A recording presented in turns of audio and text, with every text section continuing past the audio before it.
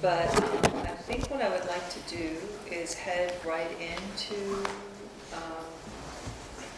into the meditation, because we have 3 meditations that I'd like to try to do, or 2 meditations, and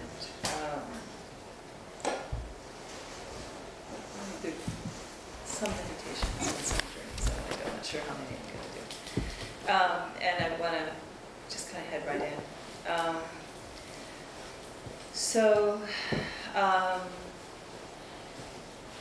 Have you all gotten a good understanding of Vajrasattva and Vajrasattva's nature as a purification deity and as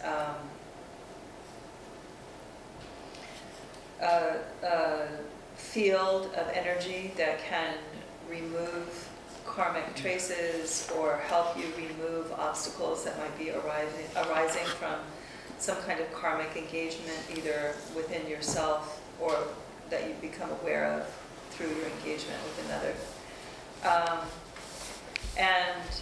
The important thing to remember about Vajrasattva is that Vajrasattva is, again, the gateway to the Tantra, often called the gateway to the Tantra because of the purification practices that are, and rituals and initiations that Vajrasattva generates for the initiate in terms of this clearing process. So that the clearing, so what the clearing does is the clearing establishes a basis for further work, or which can take a variety of forms. It can be a form of devotional practice or a more catalytic practice of gathering and understanding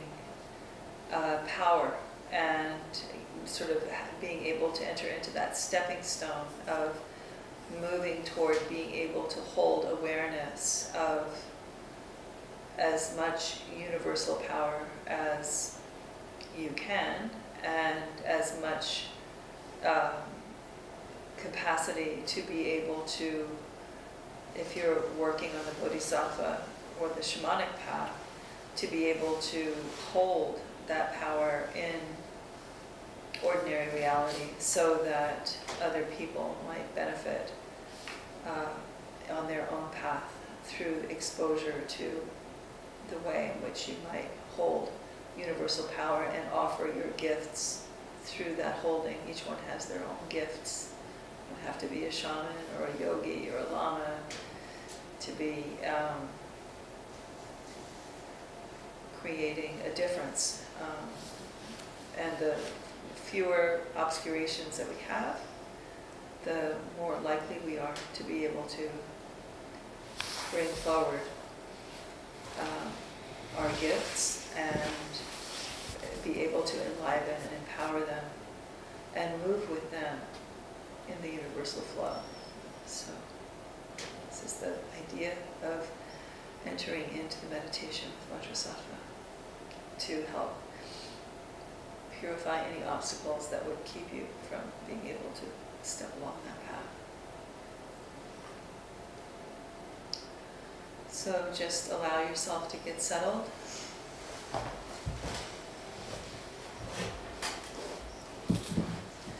Noticing all the places where the surface under you meets the different parts of your body.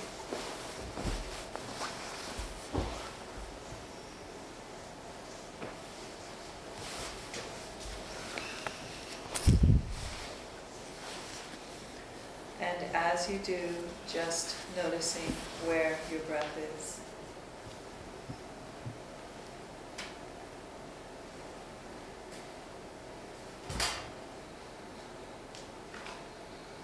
Noticing as you breathe in where your breath goes.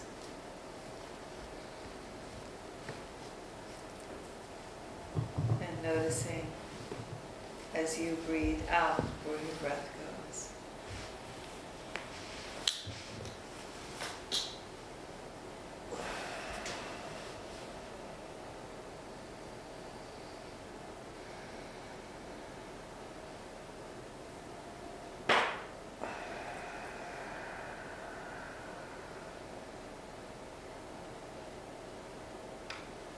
just watching your breath for a little while.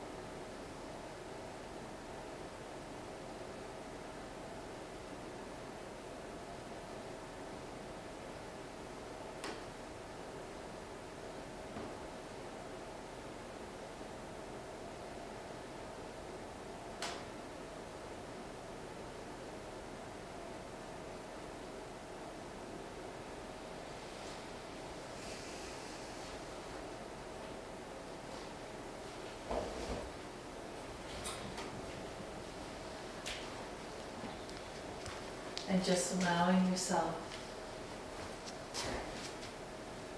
as you continue to breathe, to draw your breath into that place within you where everything that you've ever known or felt or sensed or dreamed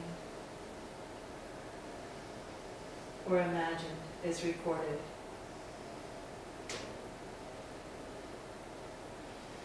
And as you come into this place, just allowing all of your inner senses to open widely and fully. Your inner sense of taste, touch, and smell. Your inner sense of sight and hearing. But especially that sixth sense of just knowing. Allowing yourself to let all of your senses open fully and widely.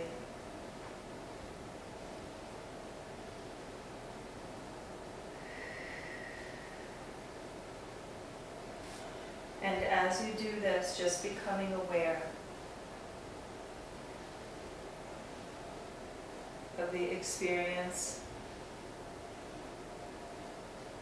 of the clear light.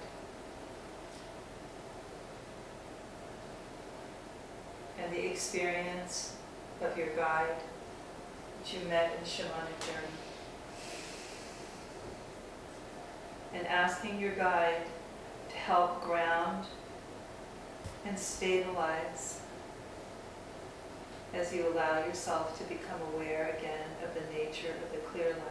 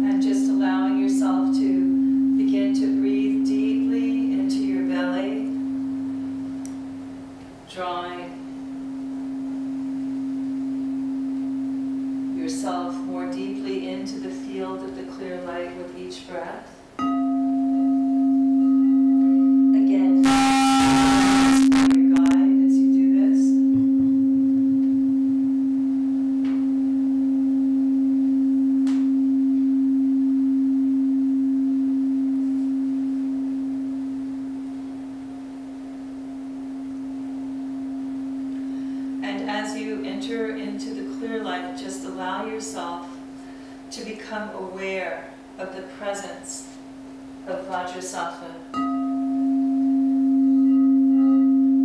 Remembering that he is essentially an emanation that holds the clear light in an organized and accessible way for the purposes of purification.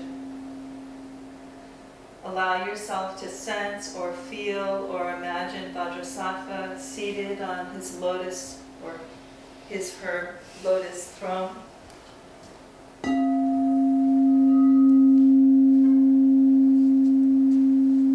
Seated in the Vajra position, cross-legged position, which indicates his stability or her stability.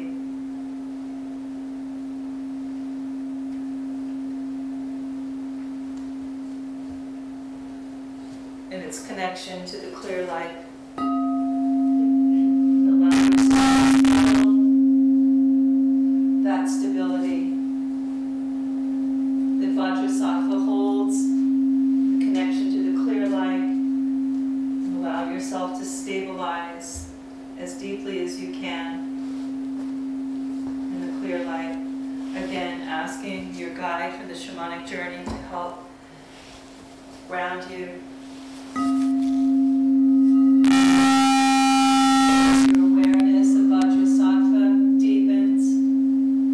Allow yourself to remember that Vajrasattva is carrying the Vajra, the diamond bolt of awareness and consciousness. Remembering that the Vajra symbolizes his mastery over the transmutation of the 5 poisons into the 5 wisdoms, the alchemy of negativity into pure awareness. The Vajra also symbolizes, with its 4 sides, his mastery over the elements, both in ordinary reality and in non-ordinary reality. The pure lights in non-ordinary reality and the elements in ordinary reality.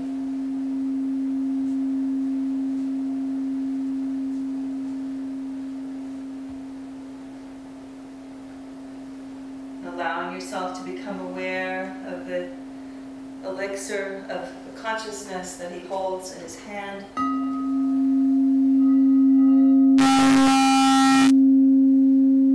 Which facilitates awareness, cures all ills.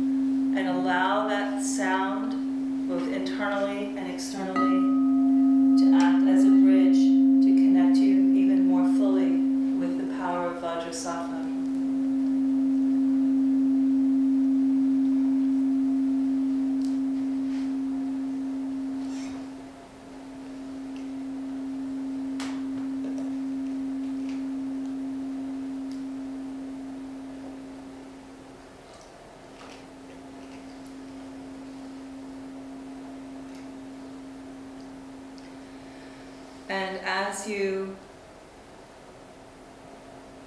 find yourself with all of your senses open, connected with the field of Vajrasattva,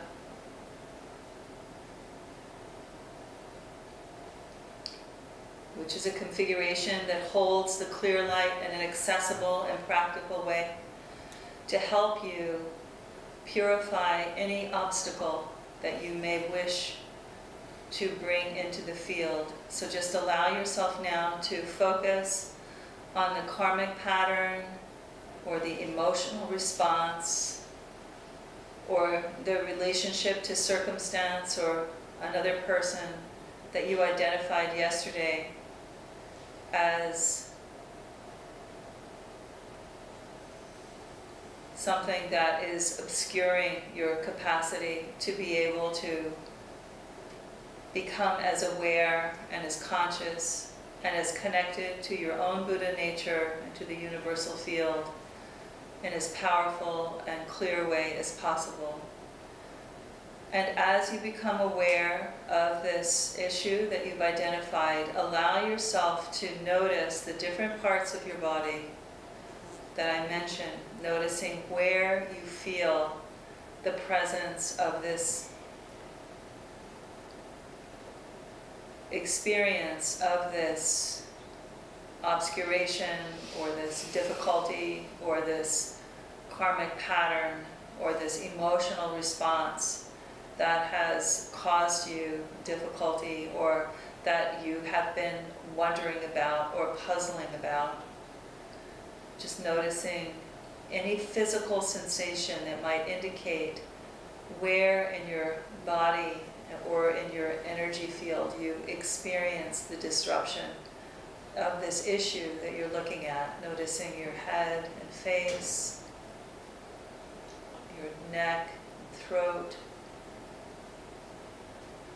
Noticing your back and spine, and just allowing yourself to become aware of any physical sensations that might indicate the presence of this issue in your energy field or in your body. Noticing your chest and belly, all the organs in your chest and belly. Noticing your arms and hands.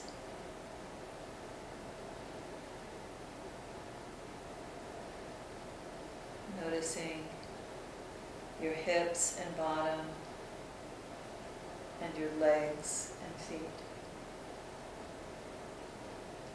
And just allow yourself to become aware of where you experience this obscuration or this conundrum or this difficulty in a way that you might not normally be aware of. Just noticing where, when you touch into this issue, you might feel a particular physical or energetic sensation. And allow yourself to stay focused on that sensation and stay focused on the conundrum or the difficulty or the issue that you would like to purify. As you breathe deeply into that part of your body where you feel, or that part of your energy field where you feel the disruption. And if you don't feel it in any particular place, breathe deeply into the bottom of your belly. And ask Vajrasattva to move in to this situation, bringing his capacity or her capacity to transmute any poison, to remove any obstacle, to dismantle any complexity. Allow yourself in through your mouth and out through your mouth, focusing on this issue and asking Vajrasattva to move fully into the place where you are experiencing this obscuration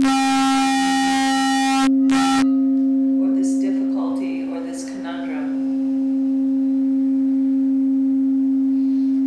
And allowing insight to emerge about the way in which you may have acted or took thoughts that might have led you into this difficulty, knowing that there may be a lesson that you had to learn that brought you into this, or knowing that there may have been something that you needed to understand about yourself that this situation is showing you. And allow that insight to emerge, breathing deeply as you ask Vajrasattva to dissolve, to dismantle, to transmute any of the forces that are holding this obscuration.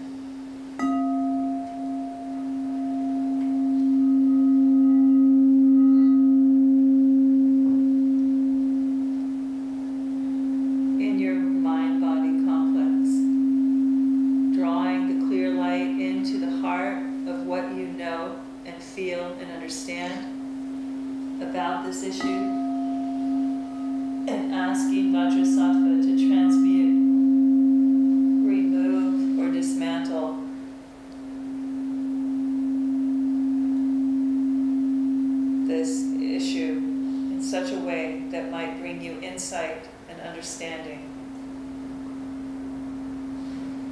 about this issue as you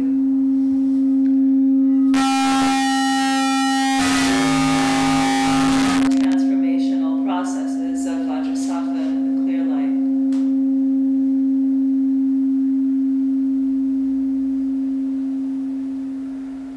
To work. Continue breathing deeply into your belly or into the place where you feel this obscuration. Breathing in through your mouth and out through your mouth. As you breathe in, drawing the clear light, and as you breathe out, allowing the obscuration or the difficulty or the conundrum to unwind or loosen, knowing that insight may come to you as this happens.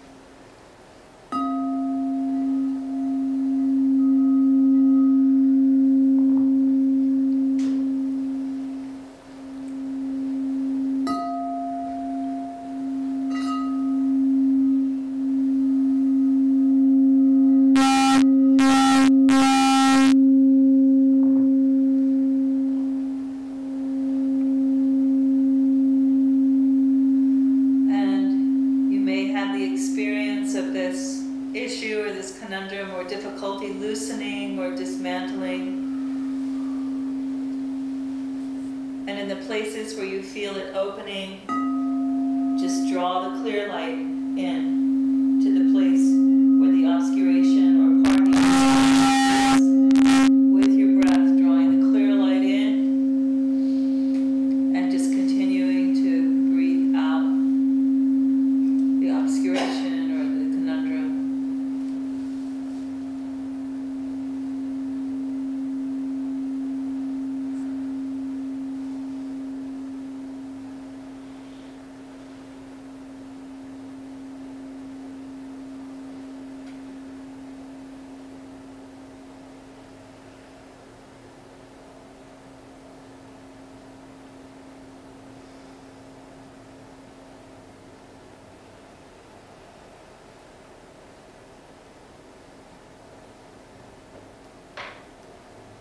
And then just allowing yourself to return to your normal breath, breathing in, breathing out. Again, feeling the stabilizing influence of your guide from the shamanic journey. Feeling the presence of Vajrasattva.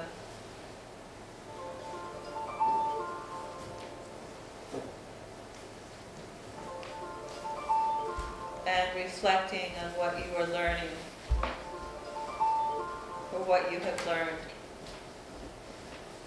by focusing on this difficulty or this obstacle in this way, and noticing how you might feel differently after this process in relationship to this issue.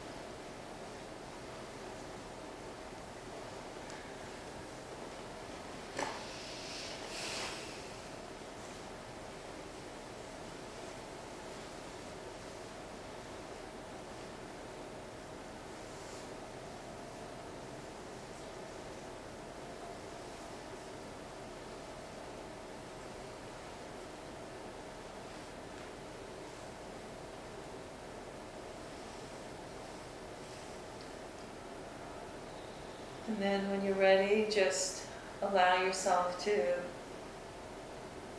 feel the surface under you again.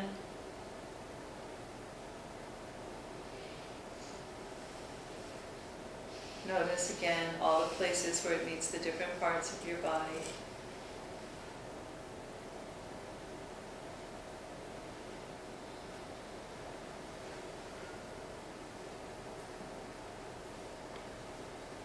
And then when you're ready, just come back gently into the room, taking all the time that you need.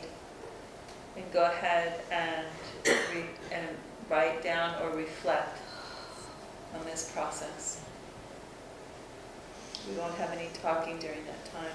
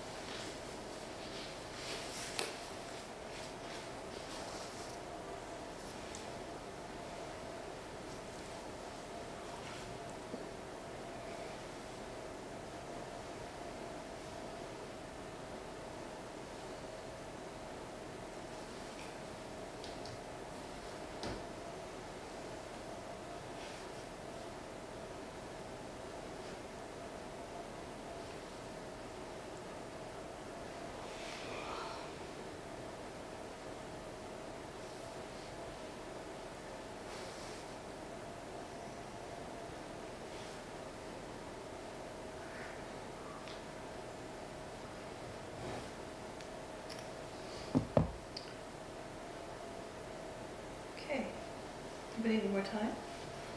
Okay, take your time.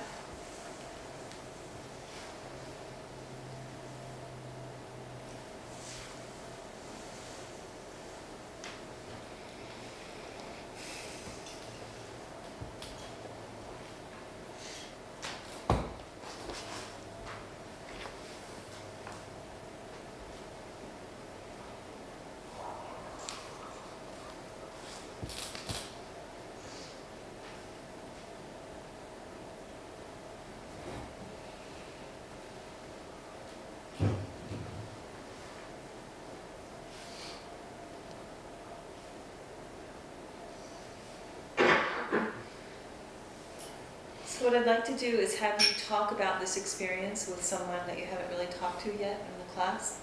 So just kind of share your experience. Pair up.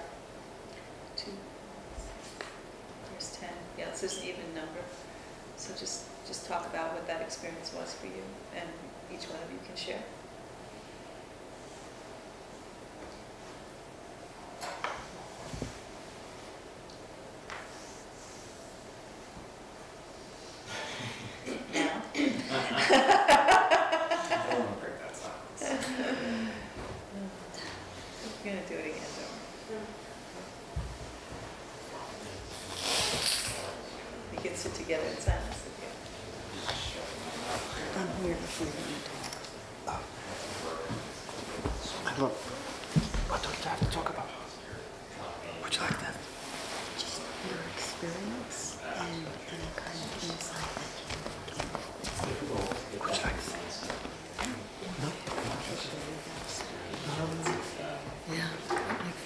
I wasn't too much into it.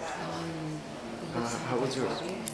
I was able to follow her words. I do meditation and normally visualize. So I was able to go down to my power animal and put them on my shoulder over here. What is your power? My an owl. Oh, okay. Yeah. And then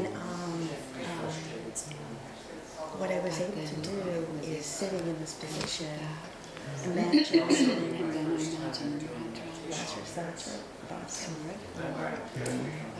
in the middle, and then these mathematical lines came around me and him, her, like that. And then there was a jewel, like a diamond, in each one. I don't know if you know the concept of Indra's net, where she casts a wide net over the universe, and everyone's connected through the jewel. So, but it was very geometric. And then I've been having problems on my right side, and the pain came on the left side, which was kind of, excuse me, been having problems on my left side, pain came on my right side, but it was still in my neck. So I imagined the issue, which was being rejected by someone in 4th grade who I had been best friends with, and thinking that I did something wrong, which is what she said yesterday, is think about you were innocent, and what I realized at that point is when I let go, it was because I didn't like the talking, and I thought I did what she wanted me to do, so then I projected she would like me. When I showed her what I did, it was buying a pair of shoes, and they were patent leather. And she said, patent leather ones don't fit right. It's one of my most strongest memories. But it was like losing my best friend, and then I was trying to do all this stuff, convincing my mother to buy them. They were really designer, they were expensive, blah, blah, blah. And I realized that there was a space on this side between me and the memory that all the control experiences within me everybody else's by those angular lines, but that her issue is her issue. So even if you want her to do something, it has nothing to do with me, and it's not a rejection of me. So then I was able to my neck, and I've been having control issues, and suicidal tension in the neck, the shoulders. So biologically, when there's tension here, that's with the computer, it pulls on your neck. So I'm having anxiety today, so I thought, I tell her it's this, but it's this. The other thing that happened is my right eye has been bothering me, like either my thinking glasses, or there's a film there, or something, I don't know what it is. And that got very hot. No, warm. So it was like a feeling like that. Okay, we're going to come back to circle. That was good. And what do I say about you? It's okay. Oh, no, it's okay. Well, that was too good. Okay.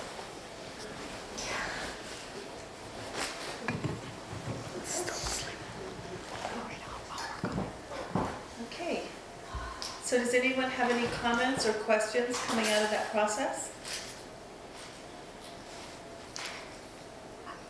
One of the things that I realized as I was going through the process is I've been working on the left side of my body. And all that came up was on the right side of my body. Same places, and it is neck pain and shoulder pain where I hold stress. And then I realized, going through this experience, that I was trying to control someone else who had been very close to me, who rejected me. I didn't do anything wrong. I thought if I did X, they would accept me, but they didn't, because it wasn't about that. So as I let the separation go, the pain or the feeling in this side of my neck and my shoulder started to dissipate. There's also something with my eye, my right eye, which has been going on for a while, and either I need new glasses or I need to see something. I don't know which one it is, but I'll get my eyes checked out.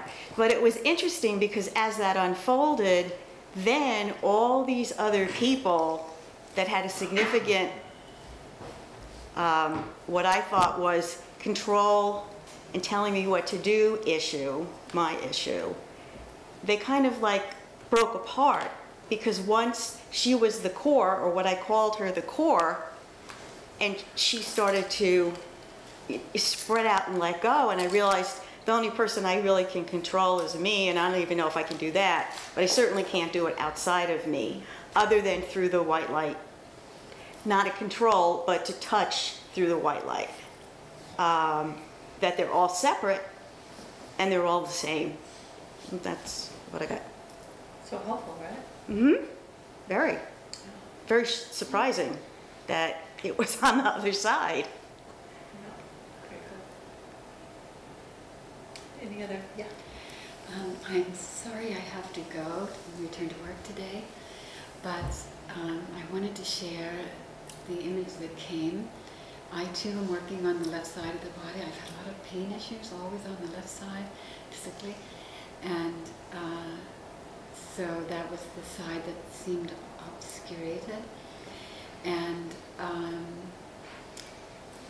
I saw Vajra slicing through that darkness as I entered the field of light, and like ribbons. Suddenly they were just ribbons. And then the diamond, the female energy from the diamond realm, when you spoke of filling the area with light, I saw the left side of my body filled with diamonds and sparkling. And the thought of from this moment forth, what I see in front of me will be filled with diamonds. The world itself will be full of diamonds. That when I listen to people speak, I will hear their diamonds of their knowledge or wisdom or beauty, or even their sadness. And that when I touch the world, I will feel the diamonds, and taste, food will have that essence as well. And smell, I guess, too, was in there. I don't remember that though. And it ended with the word now. And I came here feeling that in recent months that I'm at a stage in my life where I feel like I'm not really sharing my inner self, my diamond, so to speak. That some part of me is never really giving the whole big picture. And I feel like now I have given myself permission, or come to the understanding that this is it. This is, life is not a rehearsal. Put it out there. So that's going to be my goal for the rest of my life, to just put those diamonds out there and let all the world see. We are all very beautiful, extraordinarily so.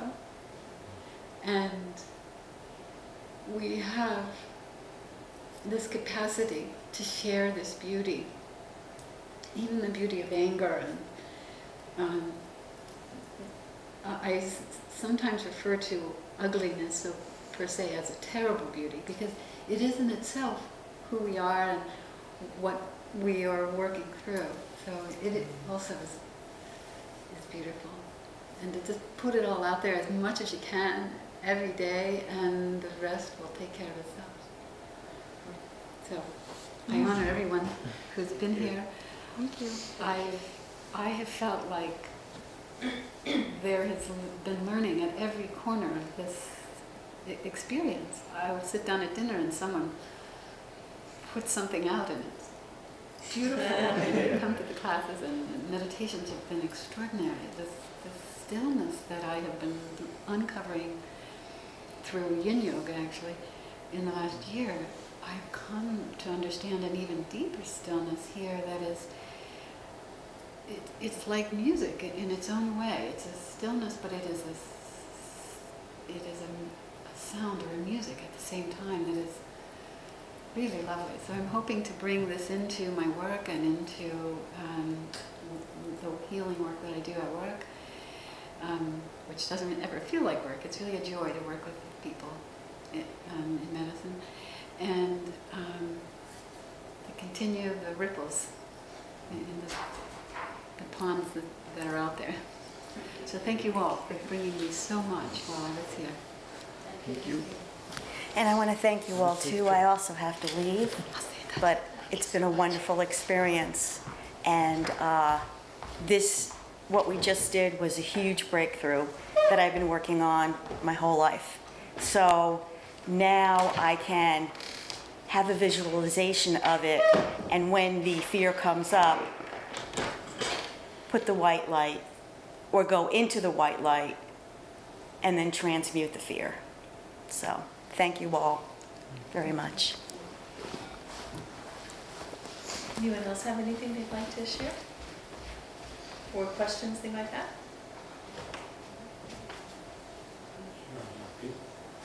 I know. It's interesting. Start with 20 and It feels strange sharing what I'm about to share after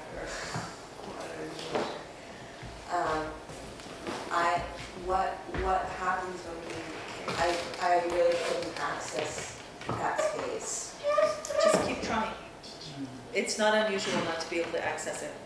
But you want to, there's actually this meditation, or one that's similar to it, is on the website, Sacred Stream website, the Vajrasattva meditation. So you can continue, it's not exactly the same, it's never exactly the same meditation, but I would keep efforting. And if you find that you really can't do it, then I would recommend, of course, there's other ways of working, but the way that I know to work is to get in connection with the death hypnosis practitioner. And I mean, you've got this great connection with Simone. I would really, or I don't know if you feel it is a great connection, but you have this possibility of a connection with Simone, who has already helped you extensively. And I would recommend, you know, working on different levels, conceptually, emotionally, energetically, on, you know, what the obstacle might be. It's not unusual to not be able to move as deeply as you'd want to move into a field like this. Yeah. But you have to try in order to know where you are in relationship to it. Yeah. Usually I have no trouble at all, but yeah. Well, we're going in through an obstacle, so that can be hard. Right? Yeah. Yeah, I was adding the spirit guide to the deity visualization. It deeply personalized it. There was a looseness and creativity in the experience I've never had before. I mean, I was taught the Vajrasattva from very traditional sources, so I always took it so seriously. Like, am I visualizing the outfit right? Is the Vajra in the right place? Or, you know, is the consort there? And the spirit guide, bring that in for some reason, let that all go. I mean, I was saying to Lorena about this, that usually my mind would go to these very strange places, like, what's going on with my day? And instead, my mind was going through all these practices. It was a nice thing. You might want to take a moment to think about the way that your mind was going through those practices, and see if there's more that you could, you know how this opened up your practice, this particular thing opened up the Vajrasattva practice for you. Go through those practices, and you might even think about going with your guide through those practices to see what that does. This is exactly, you're giving an exact experiential report on what I was talking about in terms of the use of the shamanic guide as a companion on the path that helps you be able to digest and access these larger principles. So that's great. I'm so glad you had that experience. All right. Yeah. For me, the interesting thing was it took me time to settle there. Like, what's the color? How am I sitting? Or I was telling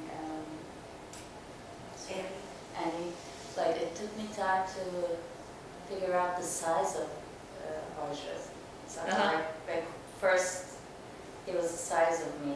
and I decided that was a he, but then I felt it's too small, then it became big. You know, it's like, it was a whole thing of figuring out my surroundings and how clear is that light, or how white, or, you know, it's just this, that was interesting. And then, you know, once I settled in there, you know, that took a bit of a time to figure out the surroundings. Well, I mean, it's, again, you know, you're in a kind of new realm, right? So to try to, you know, figure out what your relationship is to it is important.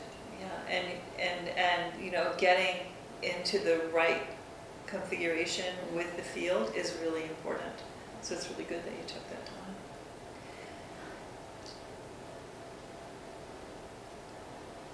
All right. Another question or comment? Yes. Do you want to ask that spirit question? Which question? The I saw a bear with antlers. yeah. Yeah. So, Emily was in the journey, right? The other When day. I came back to do the makeup journey, I saw a lot of things. One of them was a flash of the bear with antlers. So, he's been asking me this question, like when I'm like walking out the door, or like, and I'm like, just please bring it into circle. So, when you're working shamanically, it's not. First of all, I would definitely recommend asking the bear with antlers if it's your guide. We're going to do another journey. You can download the drumming off of our website, so if you want to do that. But the thing that I wanted to tell you in circle was that if you've ever heard of the concept of shape-shifting, and guides will often take on different aspects in order to be able to, different aspects of different animals, or they will change their aspect. And one of the reasons why this happens is because there's an effort on the part of the guidance that this coming through that image to give you more information about the nature of that guide or teacher. So for instance, a bear might mean something to you, but then a bear with antlers, what does that mean? You know, like, I could give you some examples of what it might mean, but I don't want to do any suggestions. So think about how the addition of the antlers gives you more information about the guide than simply the bear.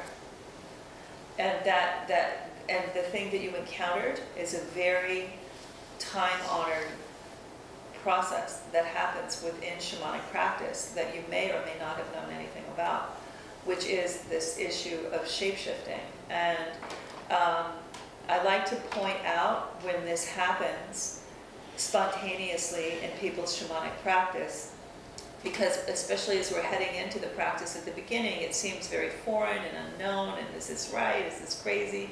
But when you start having experiences that are the same experiences that shamanic practitioners have had for millennia without necessarily understanding that you were having that experience, it's important to note it because it helps you understand where you are on the path and that you are on a path that is unique to you, but has also had other practitioners having similar experiences. And the other thing that I really like to, what that points to is the very consistent way in which guides teach. And this is something that it's difficult to know at the beginning of the practice, but now that I've taught thousands of people how to journey, the thing that I see is that the guides are extremely consistent in the way that they approach, even though they may have a completely different reason for approaching or a different thing that they're teaching. They will come to you and they will have this very consistent way of bringing information and drawing you into your own knowing.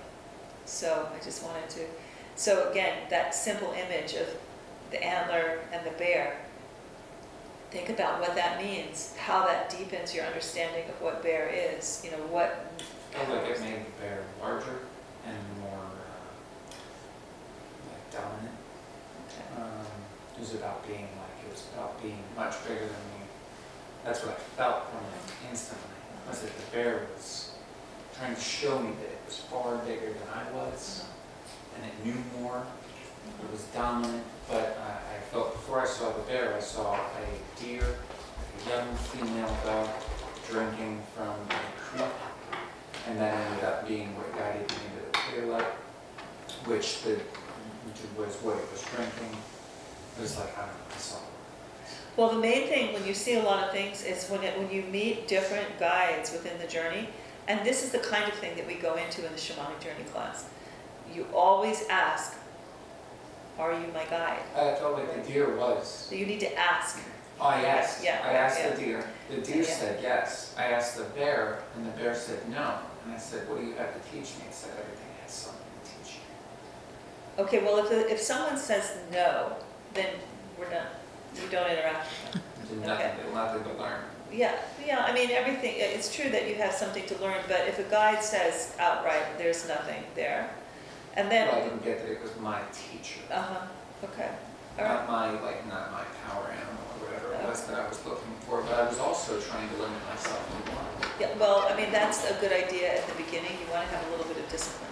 Okay. But it's fine to have more than one, but you should, it's good to develop a strong relationship with one guide. So the issue around shape-shifting may not be as important as I mentioned in this particular case, but the teaching is there nonetheless. Yeah. Okay. Thank you. Sure. Did you have another question, Ryan? I mean, I was going to ask about deities. Okay. Vajrasattva, the things that you were explaining, she was holding, or he, the diamond and the cup, which I couldn't imagine while we're... This is Tara. This is Vajrasattva. Oh, it's probably Yeah. part of my problem. I know. I think Bob thought we were working. Bob kind of tuned into Tara because we work with Tara and the sacred feminine. So I think he was thinking Tara when he looked at that other image, and so it's fine. We worked with Tara, no problem. But actually, Vajrasattva is. How important is it to visualize the things? The main thing that the visualization of the different implements that the deities use, the importance of that is what the implements are pointing to, not the implements themselves. And one of the things that, I think it sounds like you've run into, Justin, is in the traditional methods of practicing deity meditation, there is so much emphasis on form, this particular thing, that particular way, and you get tripped up. I find I get tripped up trying to get everything just right, and I lose the capacity to be able to see or understand or feel what the implement or the aspect of the deity is actually pointing to. And this is not uncommon with and you find this not only in shamanic practice, not only in Buddhist practice, but you find it also in shamanic practice, where you see people who are trying to learn a particular ritual from a particular tradition. All they do is focus on, okay, so now the beater has to be here, and then the leaf has to be here, and then the cloth has to be placed in this way, and they don't even know why they're doing it, and they don't know what the beater means, or what the plant means, or what the cloth means, and then they will become strident and unpleasant when other people do it other ways, and then they're just defending a form that they have no understanding about what its meaning is. This is, and then, then this becomes a basis for division rather than a basis for knowledge and connection. And you find this a lot with shamanic cultures, and this is one of the bases for culture vulturism anyway. I think this is why I like the idea of bringing forward your own rituals, making things alive for yourself, and asking your guides to give you your own way of being, rather than trying. I think that it has, definitely there is value to following a path that other people have taken to knowledge. Clearly, there is a value to that. But when the path becomes only the configurations on the path and not the path itself, the things that indicate that the path is here rather than the path itself, then you begin to move into this kind of dull orthodoxy that can happen even in situations where there is an intention for toward enlightenment. And this is, I'm actually very ferocious about defending people's right to their own Gnostic experience. And the reason that orthodoxies actually reject this kind of thing is because they're afraid that people will take the wrong path or that they will fall into delusion. And I understand that, and I recognize that that is true. But there is a way of being with one's own self and one's own path in the discovery of one's own path and one's own self that can be mediated, again, with the proper relationship to the guide or to the deity. And again, you do need an external teacher, especially at the beginning, to keep you from falling into a delusory kind of relationship or experience with the deity or with the guide in the shamanic practice. And this is why I like to have people do a series of journeys with me before they go out on their own, because there is discipline that is needed to be able to walk this path effectively. And just because there is the possibility for one's own confusion or one's own obscurations to throw you, quote unquote, off the path, and that's why an Orthodox person would say you have to have this particular stricture, this particular rule, is an effort to keep people off the path, or keep the people from falling off the path. I don't think those rules and those strictures actually work, because what then happens is everyone develops a relationship to the rule or the stricture, and they don't ever see the path. So you have to have a process where you find, what kind, if you are falling into obscuration, then you've got the guide there, you've got the teacher here to help you understand, okay, let's see what we can do about changing this obscuration or changing this issue. And you've already identified that you have a too active mind. And there's a lot that you have to do to discipline your mind. And you found that in the meditation. You couldn't settle, and then you're finding it in the journey where you're doing all this kind of going around. So that's really helpful in helping you.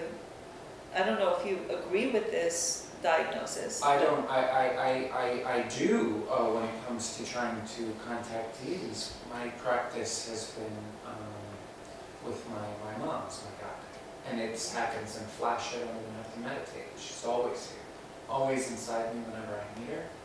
I ask a question, it's answered in plain English, and I have honed intuition and overcome panic and all these things. But doing this traditionally, which is why I came here, is a brand new thing to chew. Yeah. So it's something I've nowhere near practiced at. Well, and I feared getting involved with deities my whole life, honestly. Well, and I mean, and there, and I think that there is a way to walk the path, and we can find it. But there's not just one way, right? And I know that the way that I work with the deity meditation is way outside the orthodoxy, but I think people really learn quite a bit about what the deities are pointing to through the meditations that I do. I think. I mean, I may be deluded myself. But yeah. You mentioned when we are following this path or doing the journeys or going back to the places that we discovered, that there could be certain problems or dangers for falling off this path, and what are some of the precautions we can take? Stay close to the guide and stay close to your own issues. Oh, yeah. One of the things that people do, they tend to get grandiose. Like, oh, now I know all about it, right? And that's why I really love staying close to the problem, because the problem is grounding, and the problem will be the guide. And the way that the guide interacts with you around the problem will be the place where the teachings come, which is kind of what we were doing today. And the possible dangers of falling off this path or the guide? Well, the danger of falling off your own path, like when I meant the path, I meant your path through life. The danger of not following your own path is unhappiness and lack of fulfillment and frustration, and those are very easy signals to pick up, and so then you can find your way back. Right. I have a question about sleep. Is that okay to ask? We'll ask it. We'll see if it's right for this time.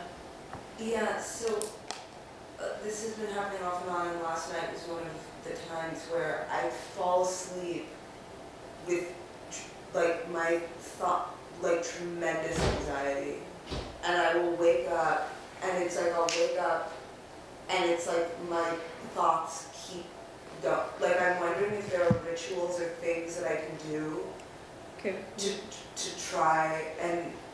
Yeah, and I'll wake up in the middle of the night multiple times, and in the morning I'll wake up like my brain is still running.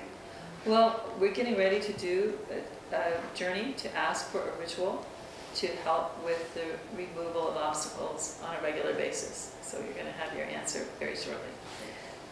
Did you have a question? I just wanted to say about Vajrasattva that I really appreciate the context in which I learned that mantra was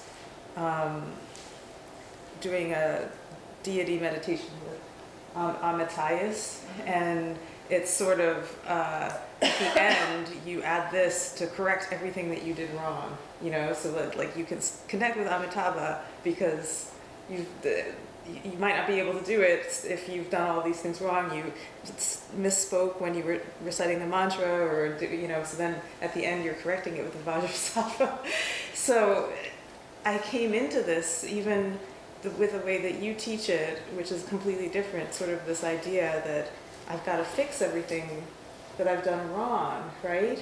And like this is how I'm gonna like be able to fix myself so that I can actually connect with something. But it's really just a subtle difference, but it makes all the difference in the world to be able to look at it like, well, no, I'm not connected because there's an obscuration, and it might actually be the idea that I have to fix something, right? Right. So it's just really helpful. I find it really helpful to think about it in terms of like, how do I connect with this deeper field that is helpful to me, and like what obscurations do I have from doing that, as opposed to this like fix it now kind of approach. Right. So thank you. Yeah, no, I'm glad that's helpful. It's great. Okay, let's go ahead and have a quick bathroom break, and then we're going to do a journey.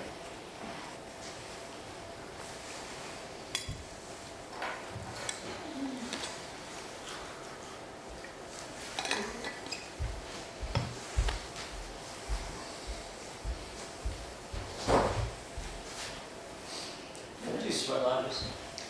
I have. You like them? I don't. No.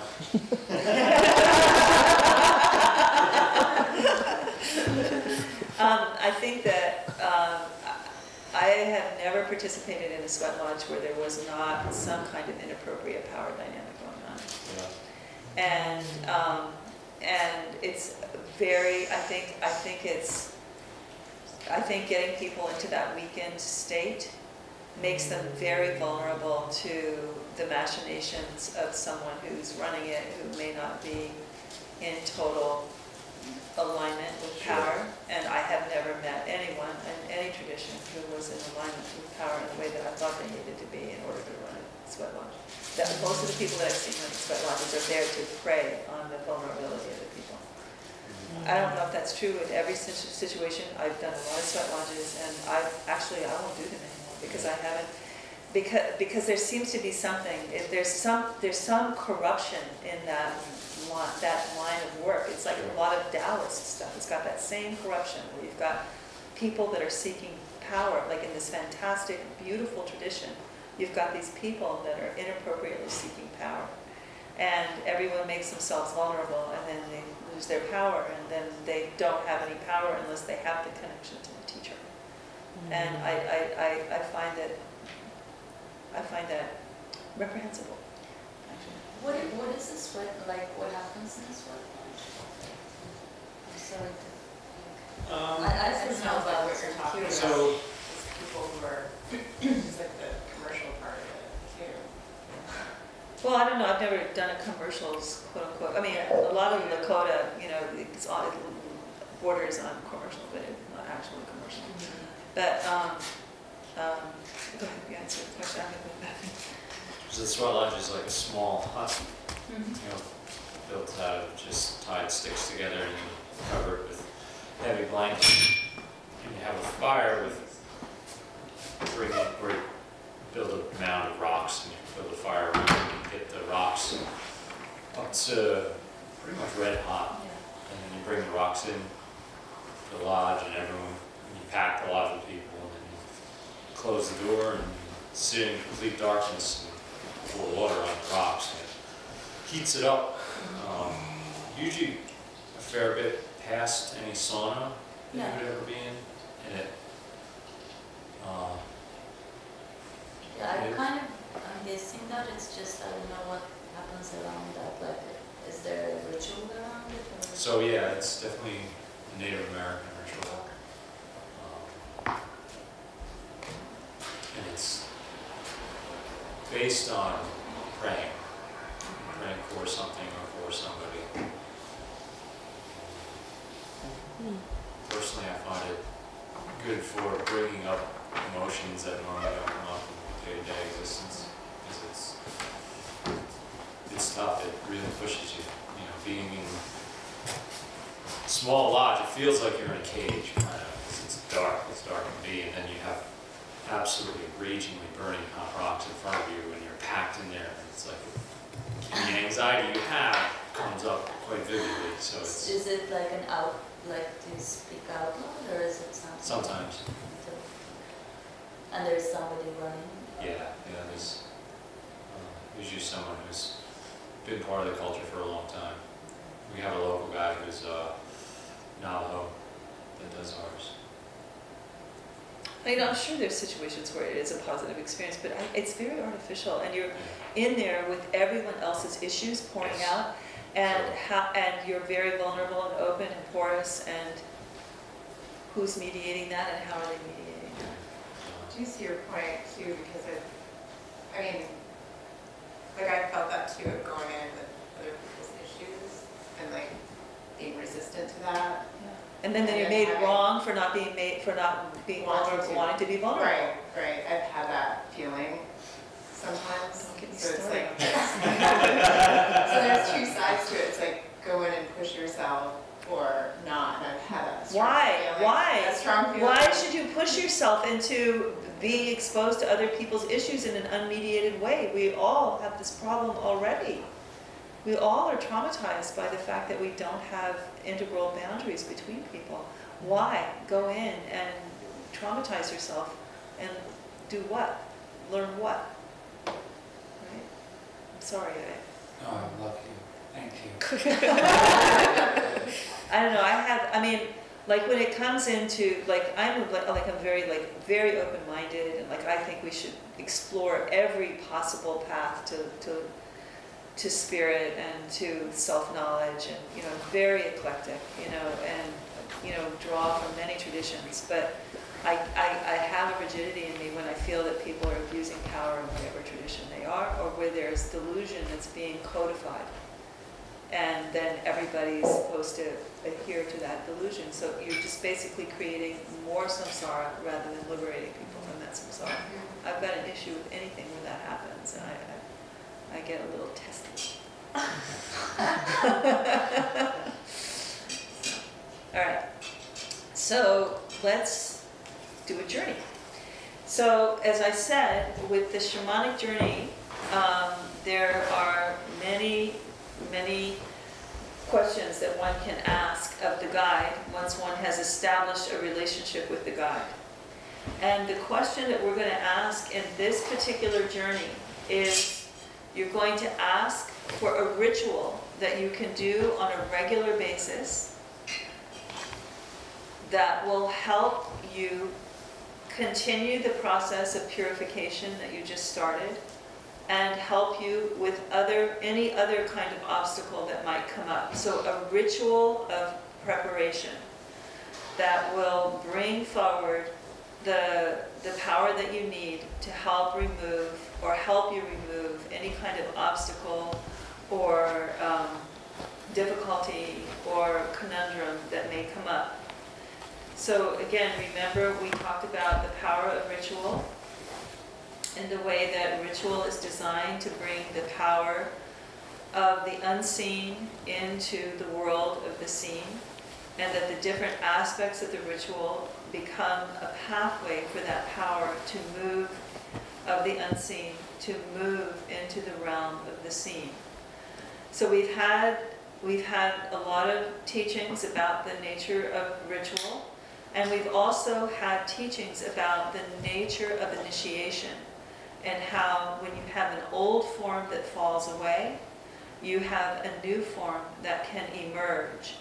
And what we want to do with this process of purification or process of clearing is to be able to manage and mediate and participate in and manage our own initiatory process, where we are allowing an old form to fall away, taking the power that's released from that and dedicating it to a new form that holds greater power, greater clarity, greater understanding, greater awareness.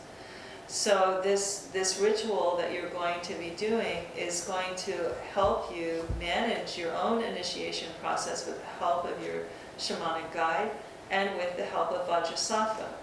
So because you understand better the nature of one way of doing purification or clearing processes through the deity meditation that we did with Vajrasattva.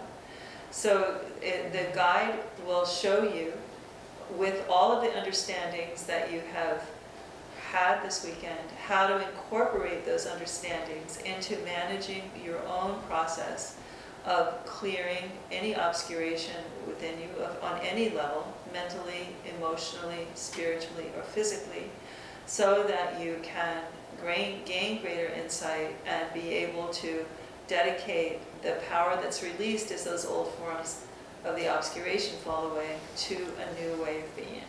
Okay? That's what we're doing. So you're asking your guide for a ritual that you can do on a regular basis to help you with the process of clearing any obscuration that might impede your understanding of awareness and consciousness, so that you can receive the assistance that you need to continue on your path of moving into greater consciousness.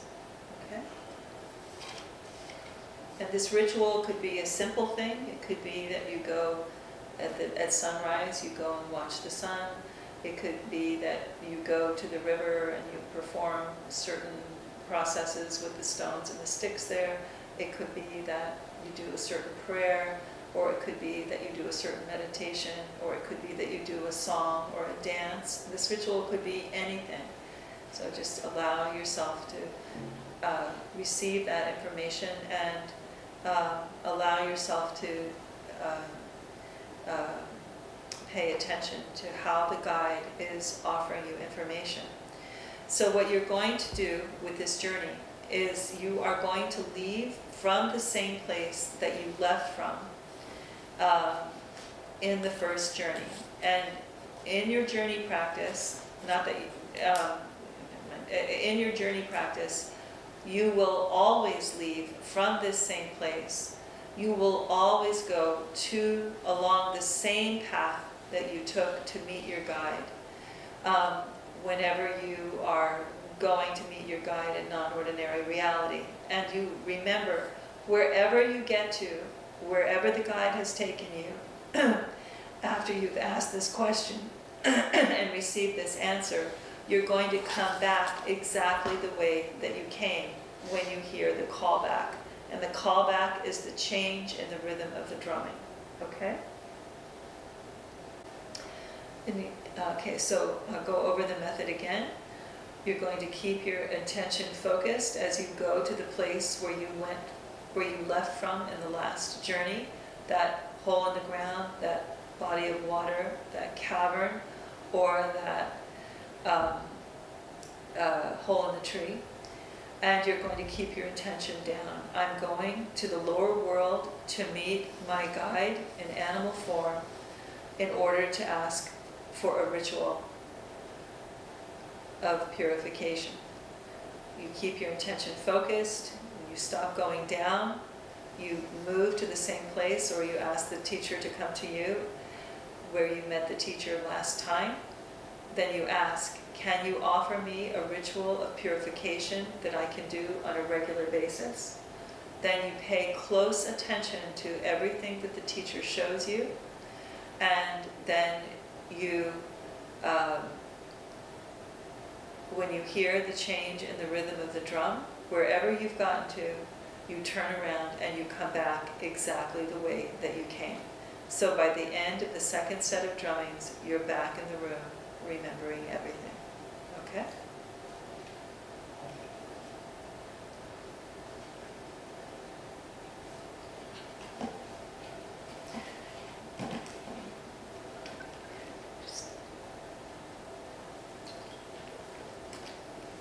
And as you're doing this, remembering also everything that Vajrasattva has shown you about purification.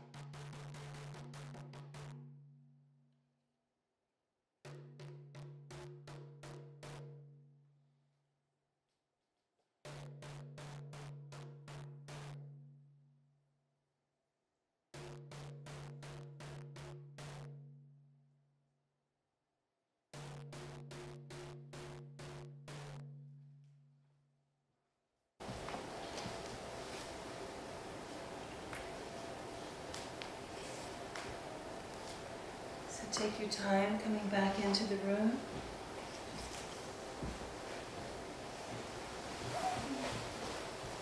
And go ahead and reflect on your experience, and I would recommend writing it down if you can, because it'll help you remember it as you do this on a regular basis.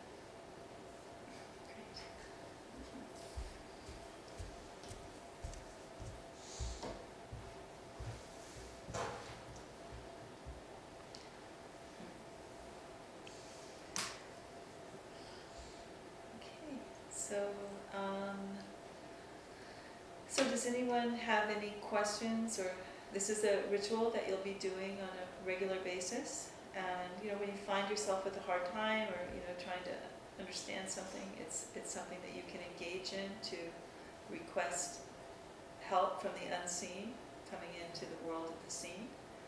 I'd like to see if anyone has any questions or comments about it. So, right before we go into the journey, I was given the same information I received in the journey. Literally, before I even shut my eyes or lay down, I had the feeling instantaneously of what that was going to be, and I read it. And then my ritual was make tea, preferably non-caffeinated tea, non-green tea. And even when I'm full of work, but not a lot. But I'm curious if you think that I'm guiding my own, if I'm predetermining what my journey is going to be, or if that's what my journey would have been, and I just happen to be intuitive enough to pick it up before I did. Are you asking me to give you a diagnosis of what I think is going on? I'm curious if you think that I would even be, because when I went through the journey, it wasn't, a lot of it was just relaxing. Well, I'll give you a simple answer. Some people are more natural channelers, and some people are more natural journeyers. And when you channel, basically what you're doing is you're drawing the power of the unseen in through your system and focusing it on an issue, right? When you're journeying, you're going into non-ordinary reality and you're asking a question about something that's happening in ordinary reality, right? So some people are more naturally draw power from the unseen into their issues, and some prefer to go into the unseen to look at their issues. The task is the same with either, is to get clarity about your purpose and discipline with your practice, and to do everything you can to remove any kinds of attachments or aversions or wrong knowings about the way that you're engaging with issues. So it could be that you're a natural channeler, but I would still think it's useful to, like if anyway, there's a really long place that I could go, but I'm not sure it's the right thing. So let me just stop there. That's I channel a lot, actually. So maybe Can I share what this journey was? Because I don't know what it's about. Okay. Okay. So I entered through a new body of water because I felt, Okay, so you broke the rule. Well, because when I chose the first body of water, it felt wrong from the beginning. Okay, well, there's something to learn. I mean, it's fine that you did that, because we're not officially teaching you journeying, but if we were in a journey class, I would be all over you. Okay, well, this one felt really good. Okay, but the thing is, I'm glad, that's great that you took it upon yourself to find something that is right. Yeah. But one thing that I would do if we were in a regular journey class is ask you to look at all the reasons what felt wrong. Yeah. Like we would go into that in a regular journey class. So at some point, Yeah. go into all that wrong feeling. I will. Okay. Well, so I entered through the Ganges at Varanasi, and I haven't been there for a long time, but that felt right. Great. And then I spiraled down very quickly, but sort of playfully, like Alice down the hole. And then I met a fox, and I asked if it was my guide, and it was sort of pretty playful, but sort of like, no, I'm not. But then it ran, and I followed it, and it was across a field, a starlit field, and then into a forest. And then there was a witch that tried to grab my shoulder, and I sort of shrugged her off. And then I saw the flash of the whale's and I met him, and I was sort of desperate, like, are you? And then he nodded yes and then shrunk to my size. So it was like a very small whale in some sort of water. And then there were and then I asked to be shown the ritual, and there were candles all around him, and his fins were in prayer. And so there were just and then he was sort of playful, and then there was an image of water swirling, like water that I was supposed to somehow swirl water or turn water. And then an elephant appeared, and I asked if he was a guide. But then he took me into his trunk, like it was a hammock, and then across a body of water in a boat. And then he said, you will be held like this again. And then he flung me into space, and that's when it ended. Okay, so if this was a regular journey class, the thing that I teach is that you ask one question for one journey, right? And I gave you the instruction. Again, there's a lot that can be gained here, but one of the reasons why you're confused is because you didn't stay with the question. Okay, and this is when we're talking about charting a path through confusion or delusion or anything like that. And discipline is one of the ways that you do that. So you hold on. So there's very little that I actually, I know, like you see me like in the beginning of the day, like making sure everything is right in the circle, and you like that. But I'm really a very loosey-goosey kind of person. But there are places where you have to hold form and discipline in order to be able to chart the unknown effectively, right? Mm-hmm. So it was great that you had the discipline to ask the fox if it was your guide, and that you were able to perceive that it wasn't.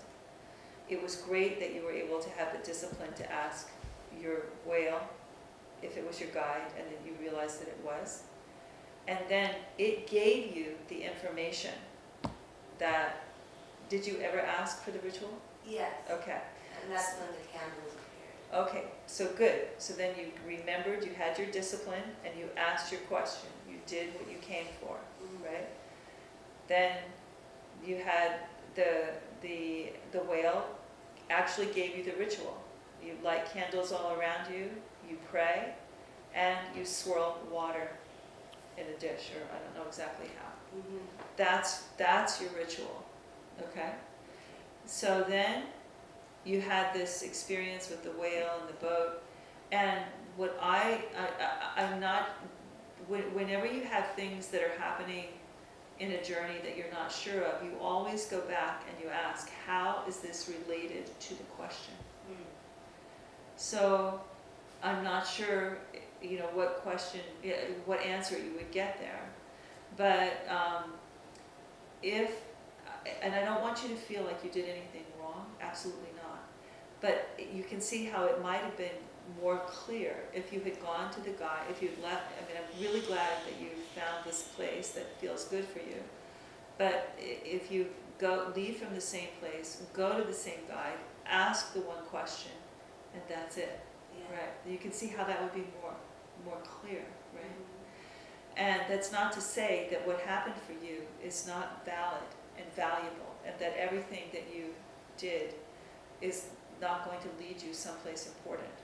But what I would recommend doing then in a further journey is to go to the elephant, confirm that it's your guide, ask what it was trying to show you in terms of the way that you're being held, and what does that mean.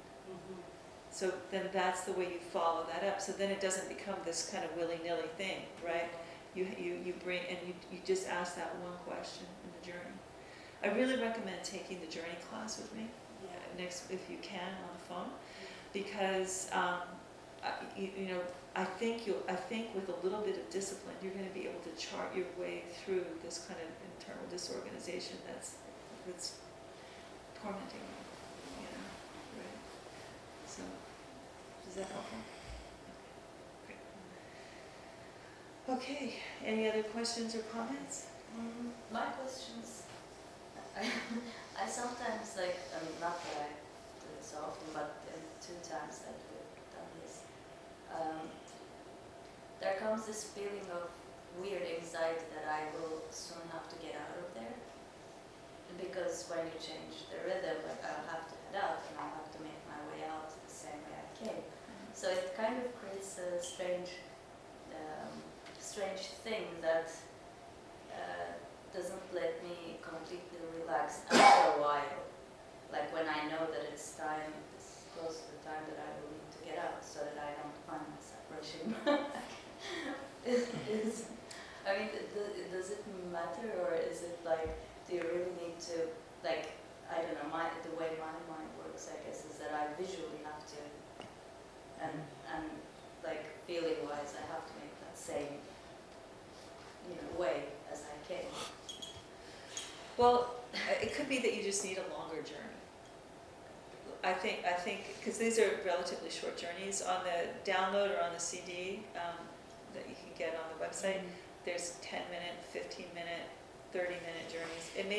You may just need to feel like you have more space, and if you know that it's, for instance, a 30-minute journey, then you can just relax, right? Would that be helpful? Would that be an antidote or not? I guess so. Maybe not. Even in there, it could happen. Like it's just this anxiety of having to make that way out and being ready to get out of there. Like it's not that important. It's just that what if, let's say, you make that way out like in a much faster way. Oh, that's fine. And you spend your time there a little longer, and then maybe you just end up where you came from, not really making the way. Well, as long as you'll see, at the beginning, again, I ask you to do, go take step by step back.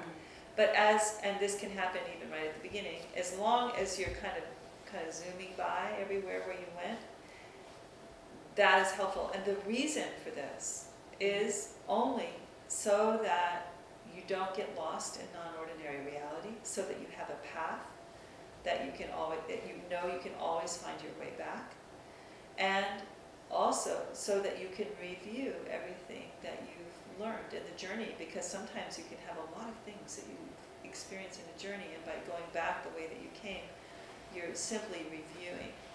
And it's kind of, so those are the 2 reasons for it. And so you could do that quickly, and as long as those 2 things are happening, nothing else really matters. But I teach that in that particular form in order to develop that discipline. But if you can attain that discipline in another way, it's no problem. And the other thing that I would say, again, if this was a regular journey class, I would look into this issue of this feeling like you have to be responsive to, like you have to do, when you're talking about it, it feels like there's this thing looming that you have to address and that you have to do right. Do you have that experience in general in your life? Like, do you? I guess so. So then I would really go into that, because it feels like one of the things that comes up as you do your journey practice is your own internal configurations that you might not have even recognized before come forward for clarification.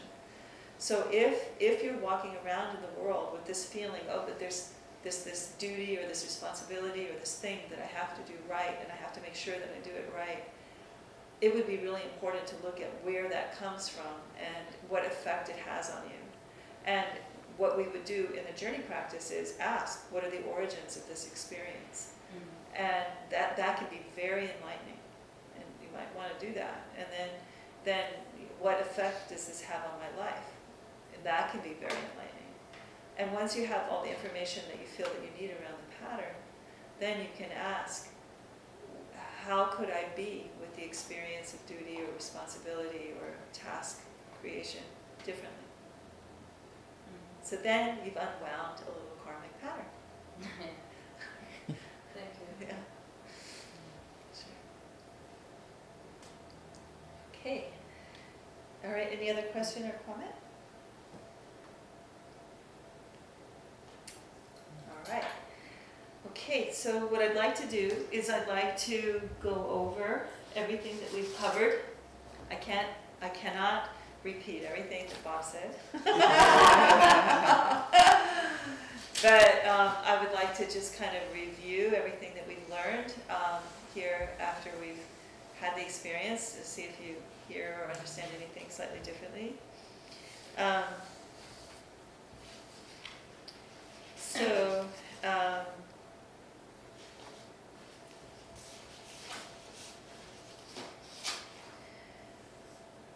So we started out by looking at the similarities and the differences between the two paths, the Shamans and Siddhas.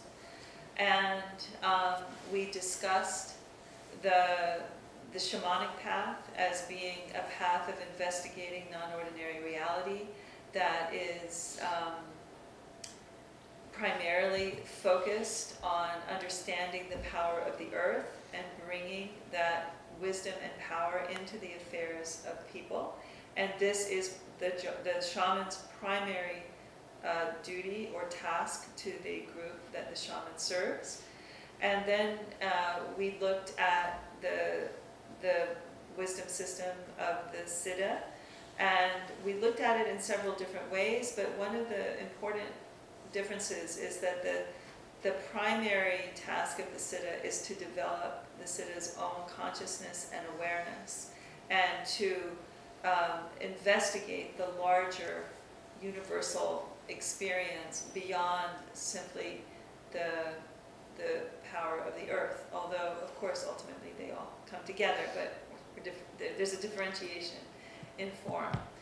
So then the similarities that they both share are that both traditions focus on the movement of energy and power from one place to another. Both use the process of ritual to direct that power from one place to another. Both use the process of initiation to create a ladder for skill development. And both work with elements, light and sound as a basis for accessing deeper understanding. And you've had that experience with the mantras of the sound, generating sound, right? The general differences are that shamanic practice is more service-oriented to the community. Siddha practice is more oriented toward individual liberation. Shamanic understandings view the movement of power and energy as outside of the self. So you have this experience of the guide as outside of the self generally. And Siddha practice views the movement of power and energy as arising from within the self. There's this investigation into one's own experience as a vehicle of knowledge. Shamanic practice focuses on the middle world or on mundane events, the world of ordinary reality.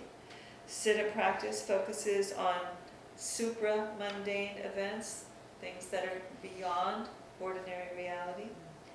Shamanic practice has primary focus on understanding the power of the natural world. We talked about that. And Siddha practice has primary focus on understanding the power of universal flow and luminosity. Anyone have any questions now that you've gone through the material? Anyone have any questions on that teaching? Okay, and then we looked at rituals, and we understood about how rituals are pathways for that power to come from non-ordinary reality to ordinary reality. And we understood how they are important carriers and containers of experience, and that it's very important to consider what kinds of rituals you are doing and what kind of power or energy you are evoking with them. And we also talked about how important it is to keep your own experience of ritual alive and to be careful about what kind of ritual you are actually participating in. Is this something that brings you closer to yourself or further away from yourself? And then we focused on the nature of initiation. We talked about how initiations are intimately tied with change, how they bring the initiate into a new state of being. The way that they do this is by challenging the status quo, and the way that the challenge is met determines the initiate's experience of the initiation, and the initiate's experience of initiation determines what kinds of lessons or purifications the initiate needs to undergo in order to be able to move to the next level of consciousness or form. Okay? So we had all those teachings around initiation, and we focused those teachings into the purification rituals of Vajrasattva. And the initiation that the purification initiations of Vajrasattva and the initiations that come out of that.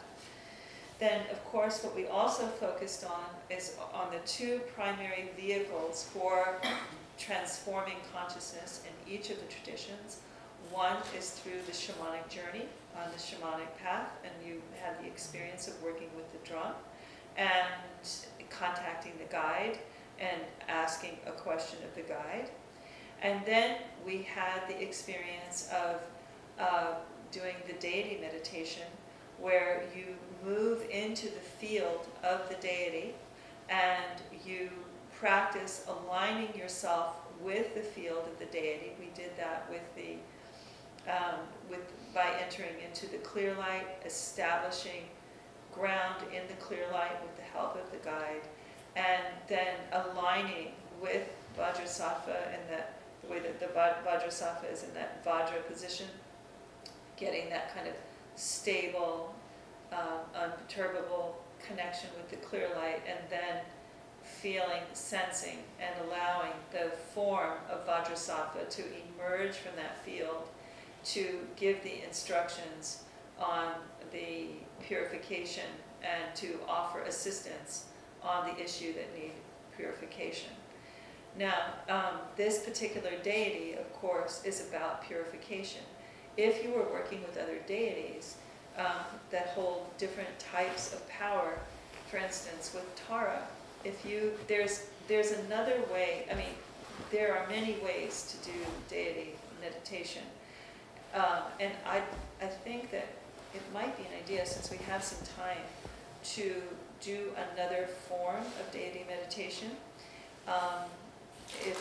If you want to, we'll go where you want to go. But there's another way of drawing the deity into your energy system and allowing the deity to teach you. And I think actually, why don't we go ahead and do that? Because I think it would be informative to you, and I think it would ground the discussion of White Tara that we've been engaged with because Bob was so focused there. Let's go ahead and do that last meditation. But just to finish the learning, where you basically merge with the field of the deity in order to make inquiry and have learnings about the field of experience that the deity mediates, right? So that's what we've covered. Anyone have any questions about anything we've covered? All right, well, let's do our bonus meditation. So I'd like to go over again the qualities of White Tara that Bob went over. We'll remember that Tara is in her white form. She is the deity that helps extend life, deepen longevity. And of course, all the Taras offer assistance, and they are all engaged in some way with helping develop understanding about different aspects of experience. The White Tara is generally focused on longevity practices. Now, let's talk about longevity and what longevity is. It's not just extending your life. It's about sustaining yourself on the path. What is needed in order to sustain yourself and be able to have unbroken,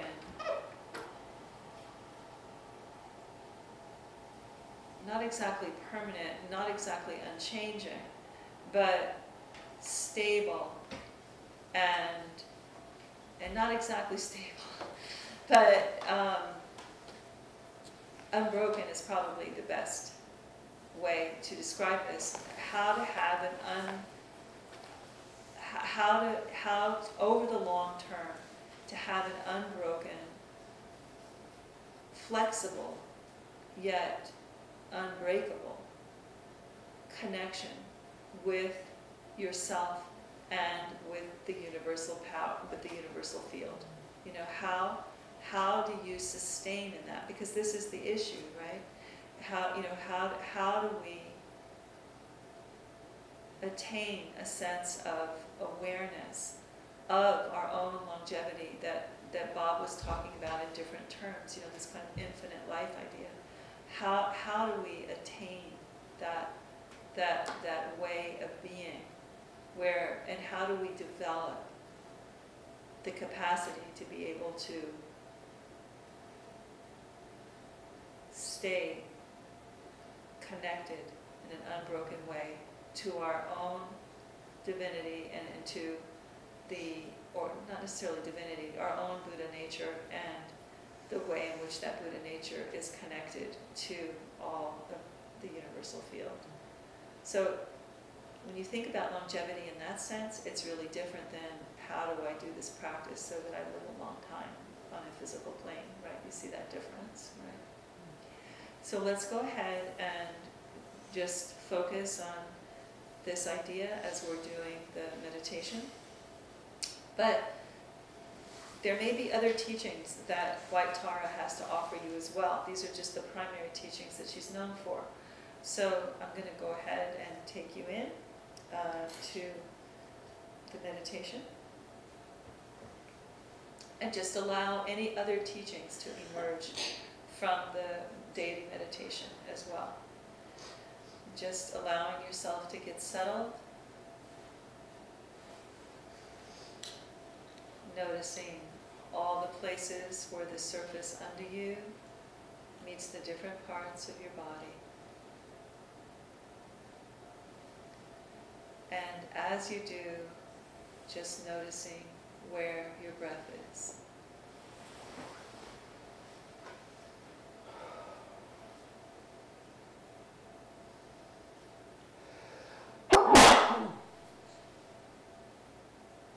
Just watching your breath as it moves in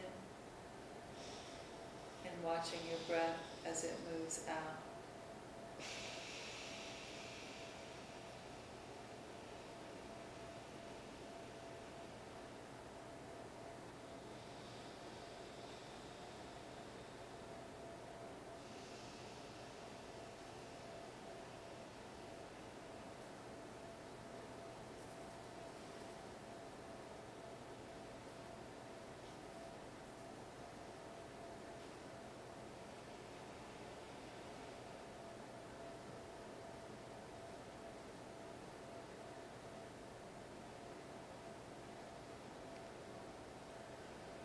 And just allowing yourself now, as you feel yourself stabilizing in your breath, to sense or feel or imagine a ball of clear light at the top of your head.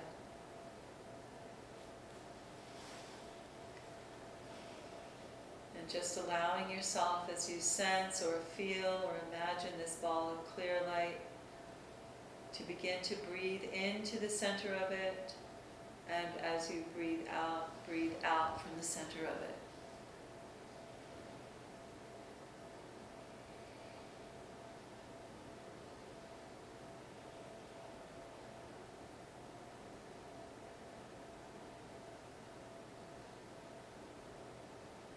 Just continue letting your breath move back and forth in this way.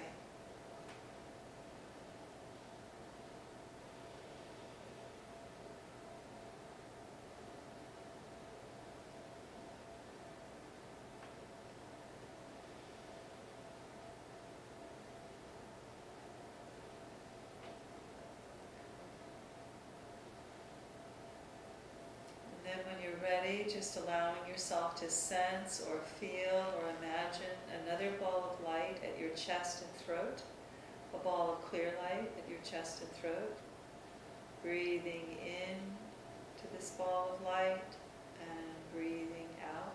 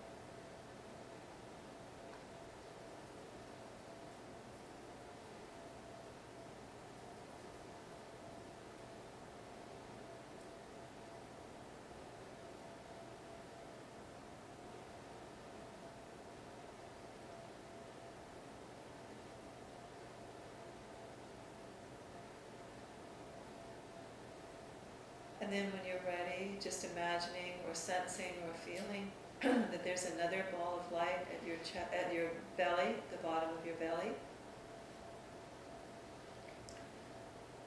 Ball of clear light here at your belly. Just bringing your breath into that ball of clear light at your belly and breathing out.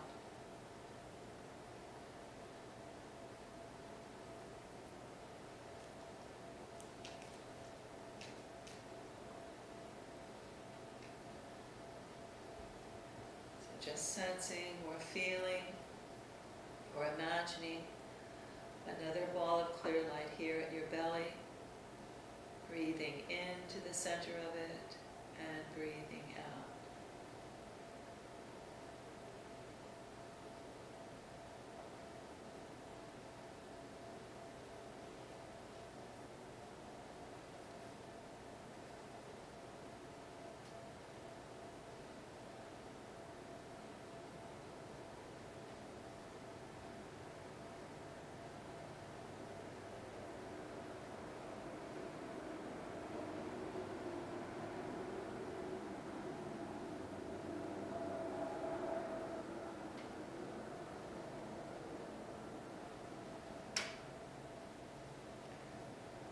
And as you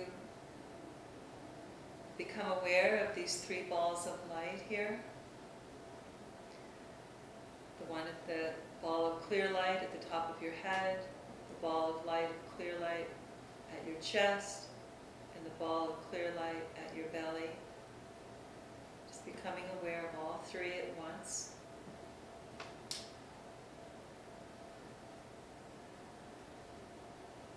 And then when you're ready, just breathing into the ball of clear light at the top of your head one more time.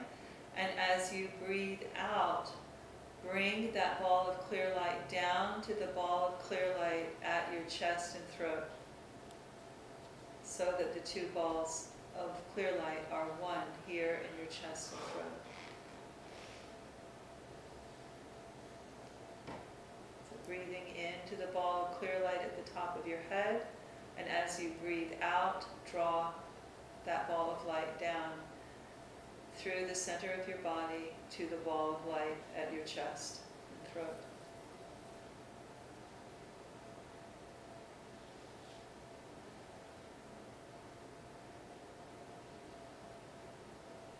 And then when you're ready, breathing into the ball of light at your chest and throat.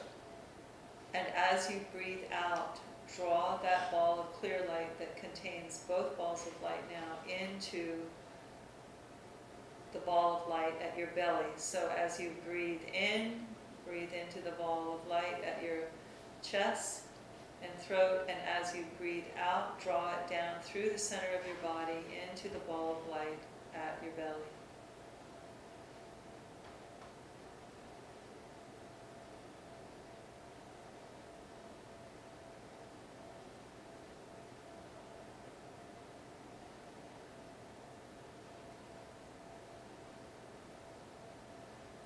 and just noticing how you have opened what is called the central channel, this energetic structure that more or less follows the spine, the center of your body. As you've brought down these balls of light from your head to your chest to your belly, you've created the opening in the central channel, and just allowing yourself now to take a moment and breathe into the ball of light at your belly. And as you breathe out, as you breathe in, breathe into the ball of light at your belly, and as you breathe out, bring your breath up the central channel. Breathe in as you get to the top of your head, and bring your breath down through the central channel, just feeling the way in which your central channel is coated with clear light as you breathe from the bottom of your central channel, from the ball of light at your belly, up to the top of your head where the first ball of light was, and as you breathe back down, coating the central channel with clear light.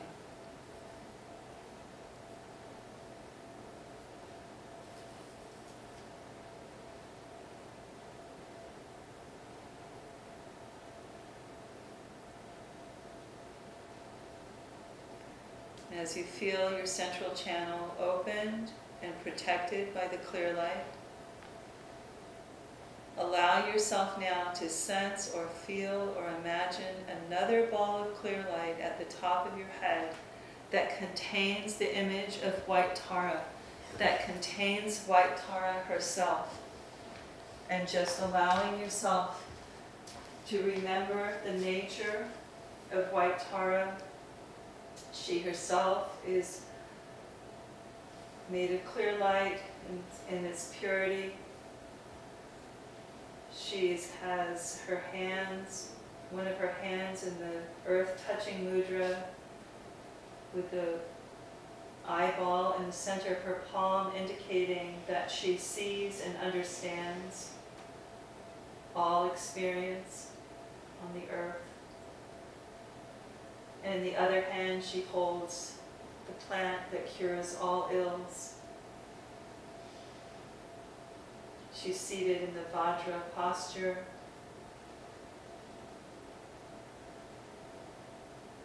Unperturbable, unshakable, in her connection with the clear light. And in her crown, she has Amitabha, the Buddha of infinite light.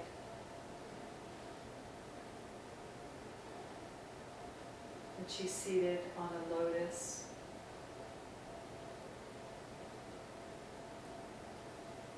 The sun and the moon are above her, indicating her mastery of duality.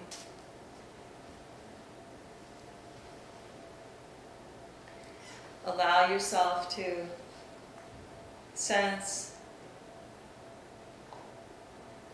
White Tara here in this ball of light at the top of your head. And when you're ready, just breathing into this ball of light that has Tara in it. And as you breathe out, draw the ball of light with Tara in it down through your head, down through your throat, down through your chest, through the central channel, coming down, bringing your breath all the way down to the ball of light at your belly, drawing the ball of light that holds Tara, so that she is now in that ball of light at your belly. Just feeling the power of Tara here in your belly, breathing in to the ball of light that holds White Tara and breathing out. And keeping your attention focused, breathing in and breathing out.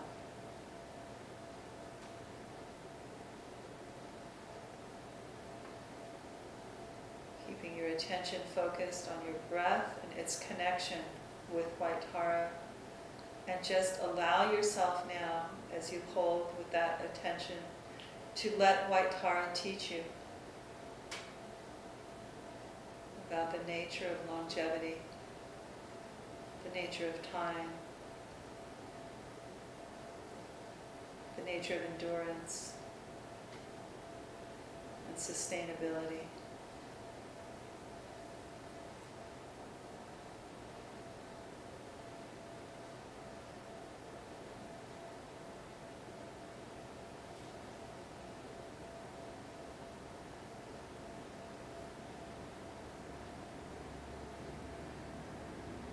Continue breathing into your belly as you allow her to teach you about her power and her nature.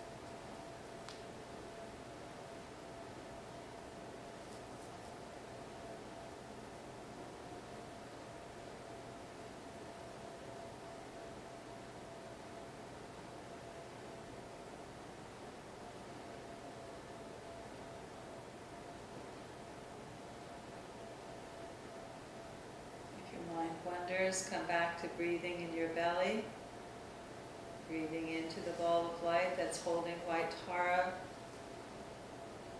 refocusing on her nature, her teachings on longevity, endurance, stability, unbroken connection to the Buddha nature, to the universal field. Let her teach you what you might need to learn specifically because of your relationship to this issue of longevity, time.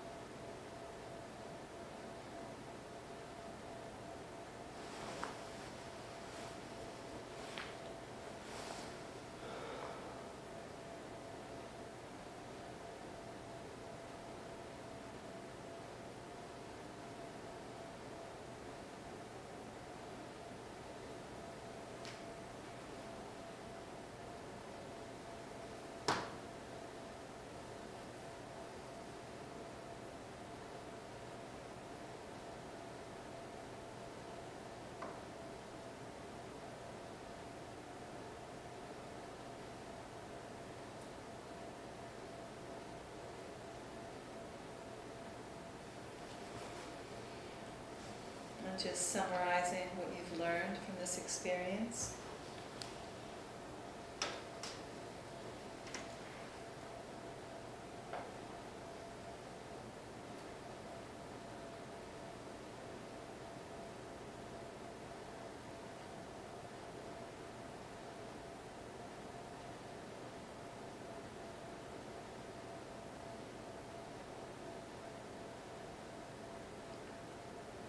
And then when you're ready, just breathing into the ball of light that holds Tara, and as you breathe out, draw that ball of light up through your central channel, up through your chest, through your throat, through your head, so that that ball of light is at the top of your head, with Tara in it. And then go ahead and breathe into that ball of light and dissolve the image of Tara as you breathe out.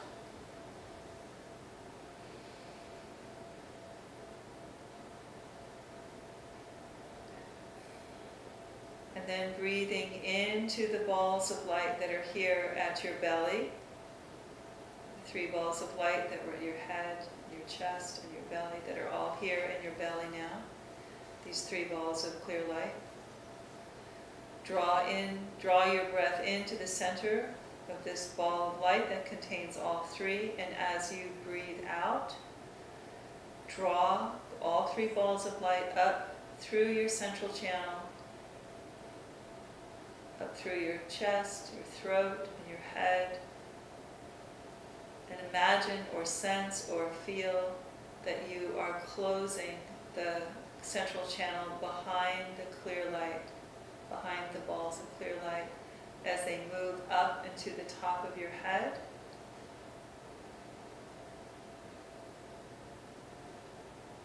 And then breathing into the balls of clear light here at the top of your head and just dissolving them as you breathe out. Feeling your central channel to be closed. Asking for assistance from White Tara if you need help closing your central channel.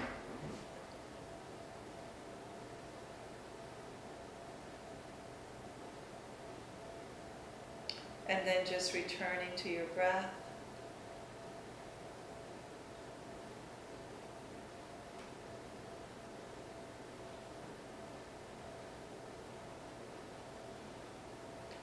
Watching your breath move in, watching your breath move out.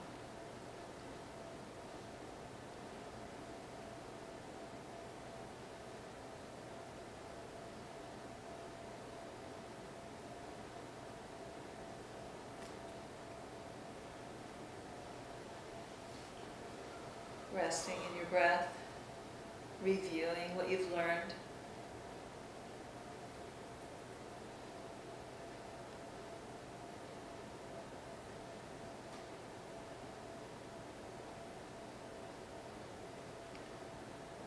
And then when you're ready, just allow yourself now to feel the surface under you.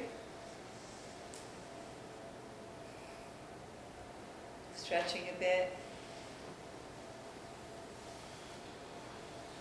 And whenever you're ready, just taking all the time that you need to come back into the room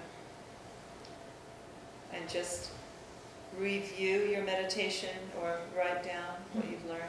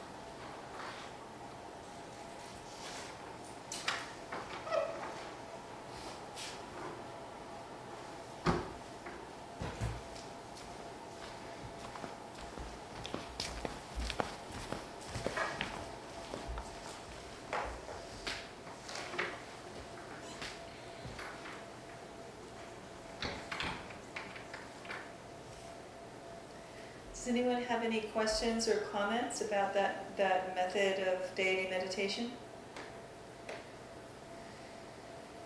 Or does anyone have anything they want to ask about or comment on the teachings of White Tara?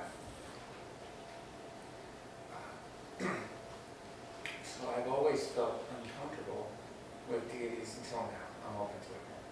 But I'm curious about just general Buddhism question. Buddha reached enlightenment. Did he have the help of deities doing this? I wouldn't be surprised. Yeah. But it wasn't intentional. Because his intent, as far as I understood it, his intention was he wanted to get away from any potential corruption. but he also spent many years going through all the traditional Hindu, tantric deity worship and meditations and realized that wasn't the only answer. That's when the path comes in. He'd done all the ritual, and it was like Baco in the forest. But it was only after moving through the form that he was able to let it all go, is how they kind of pitch it. So it's deityless inherently, however, not. Is that right? I think that you can think Super about, gray the way that area. I think about deities is the way that I think about guides, is that they're step downs of universal power that can offer assistance. So, and then ultimately, you know, they all lead back to the place where there's quote unquote no deities and quote unquote where all deities are, right? You know, universal. I've just read scary things that scared me, I guess, at one point. Well, it depends on the nature of the deity, and it depends on the practices of the deity, around the deity, because there's a lot of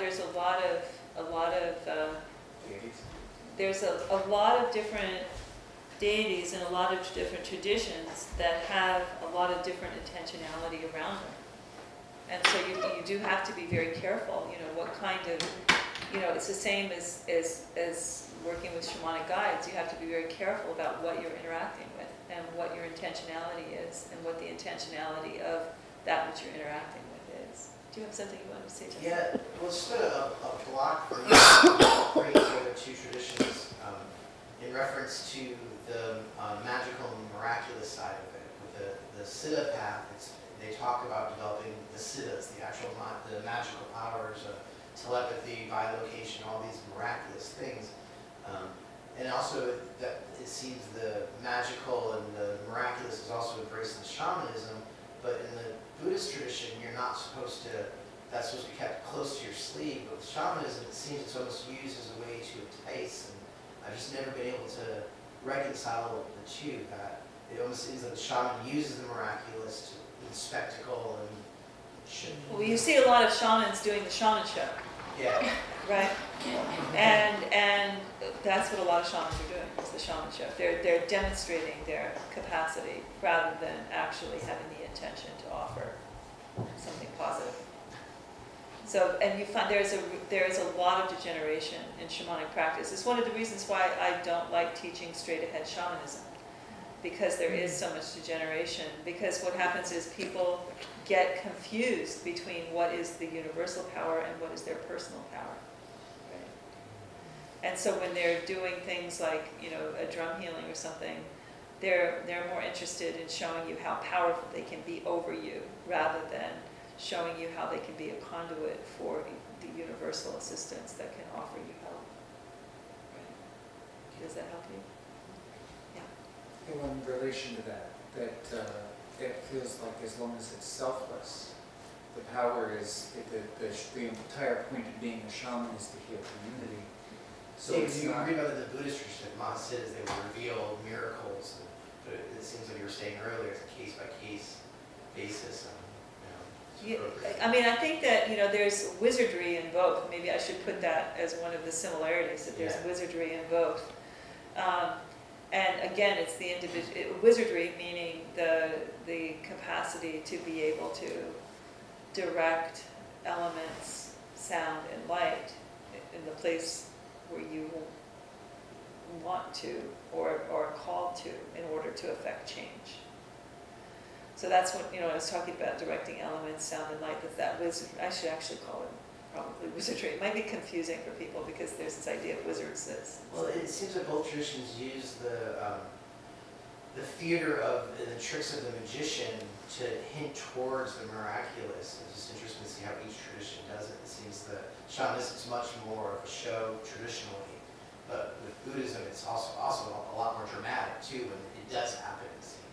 Well, I think that thousands of people see a Tara or, you know. Right, but the shaman is not necessarily pointing toward the miraculous. The shaman is using the powers of the elements and light and sound generally to heal.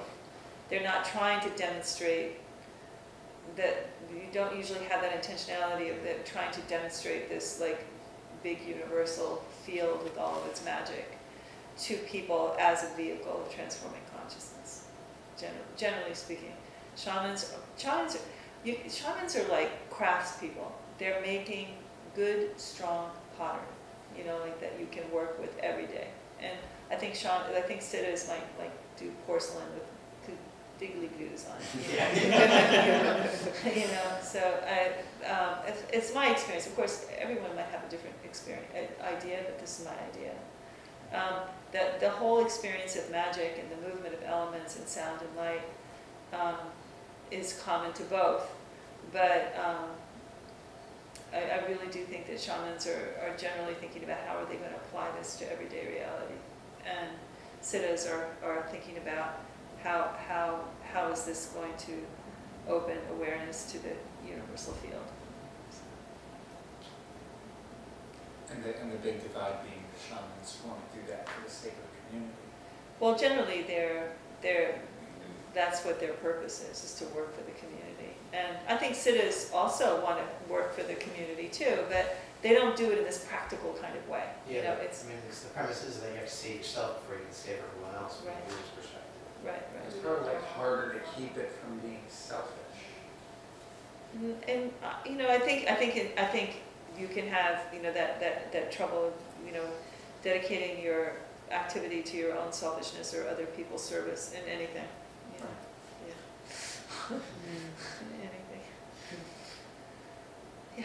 I have a question about sort of how, I guess it's about instinct really. So you combine all these different traditions and disciplines, which is something that I really resonate with, and I grew up with different sects of Buddhism, but also anyway.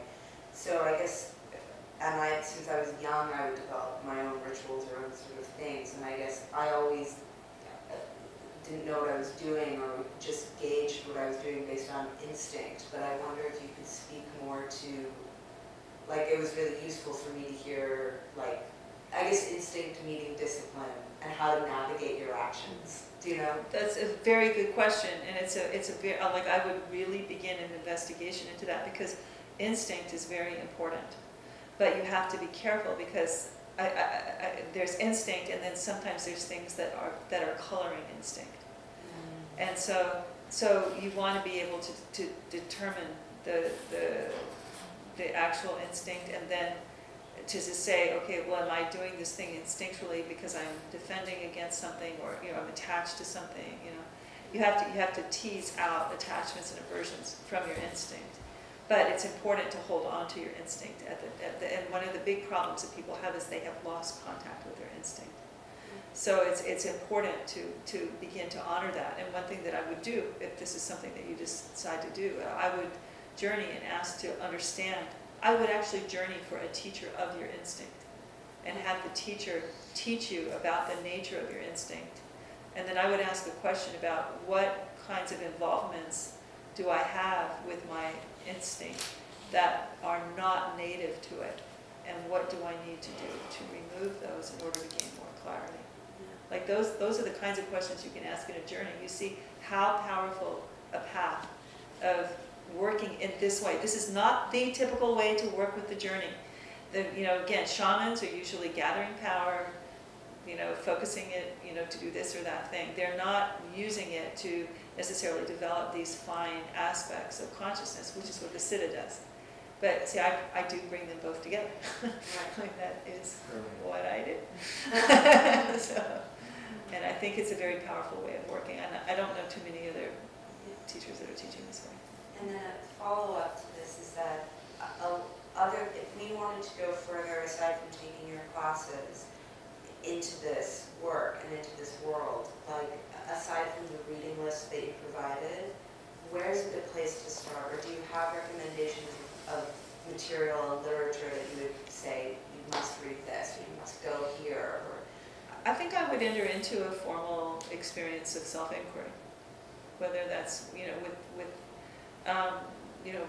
I like the depth hypnosis practitioner idea. But as I say, I don't know of anyone else who's teaching exactly what I'm teaching. I don't know of any. I'm sure there are other great teachers that are teaching shamanic work, but I don't know anyone who teaches shamanism in the way that I teach it. And of course, there's many great Buddhist teachers. I mean, you know, you could listen. You know, if you listen to Bob every day of your life, you will die enlightened. I swear. you know. But there are many other great teachers too. I mean, I would just continue your studies, but I would really develop a disciplined thing of self-inquiry, whether that's through learning the journey better and then working with a guide to help you bounce ideas off and integrate it. It seems like it's ordering to you. It seems like this whole thing has been ordering. You know, like you feel a little bit more ordered, right? I don't know if I'm reading that right or not. Is that right? So I would continue on this path. You know? I mean, again, it's not the only path. There are many paths to enlightenment. Yes? Do you have any of your liquid stuff? Oh yes, this is, I don't have it with me, but you can get it from our website, sacredstream.org. And there's space clearing number 2. I don't have it either. That's for a little bit more heavy duty kinds of negative stuff. This is a general clearer. But you can everybody want a little bit of spray before we go? What was more heavy duty one?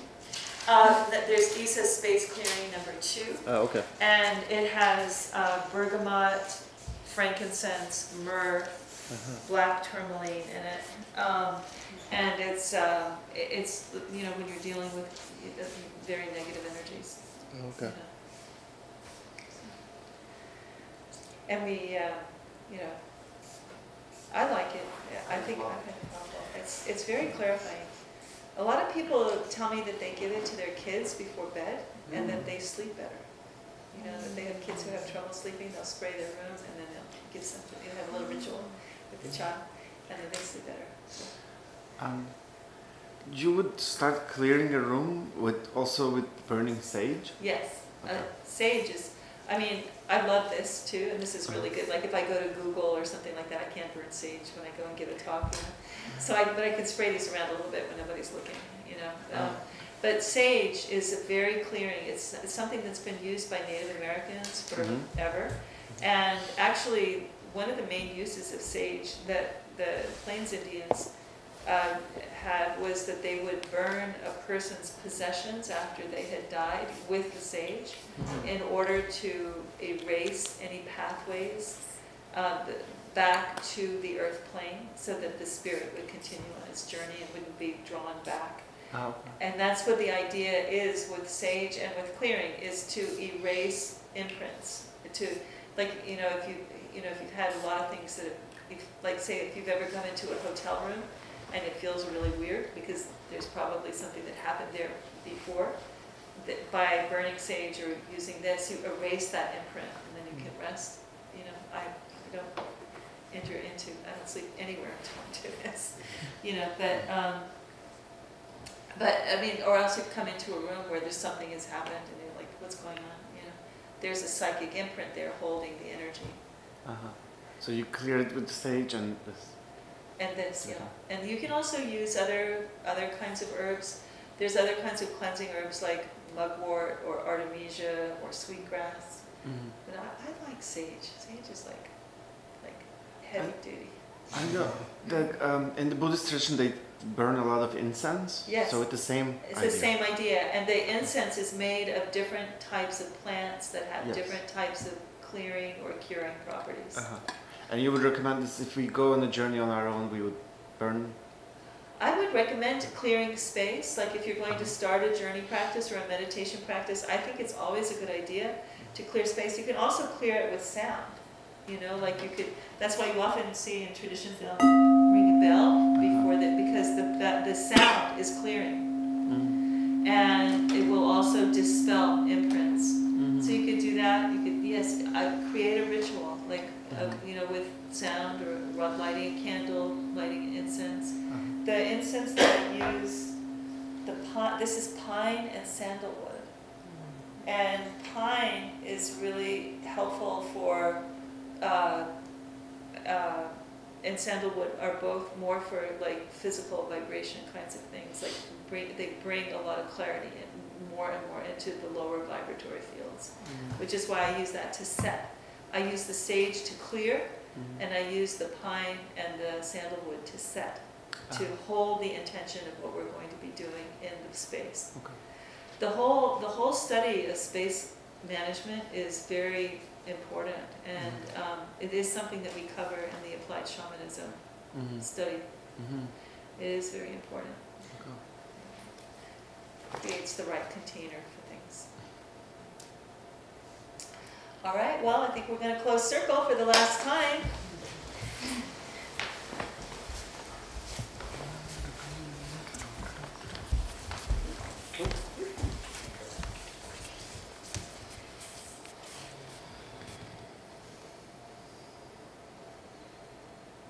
The sun is a circle.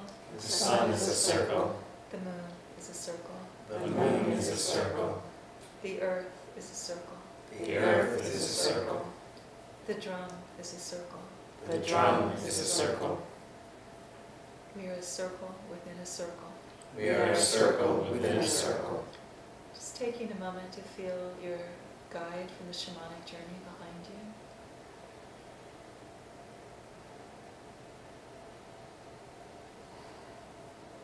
And feeling Vajrasattva behind your guide.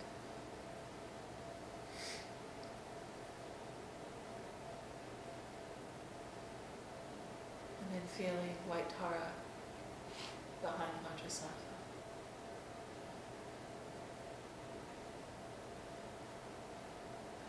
We are a circle within their circle. We are a circle within their circle. And the power of the circle remains in non-ordinary reality. You can call upon it at any time. You deep before me. You deep before me. You deep behind me. You deep behind me. You to my left side. You to my left side. You to my right side. You to my right side. You below me. You below me. You above me. You above me. You all around me. You all around me. You all around me. You all around me. You all around me. You all around me.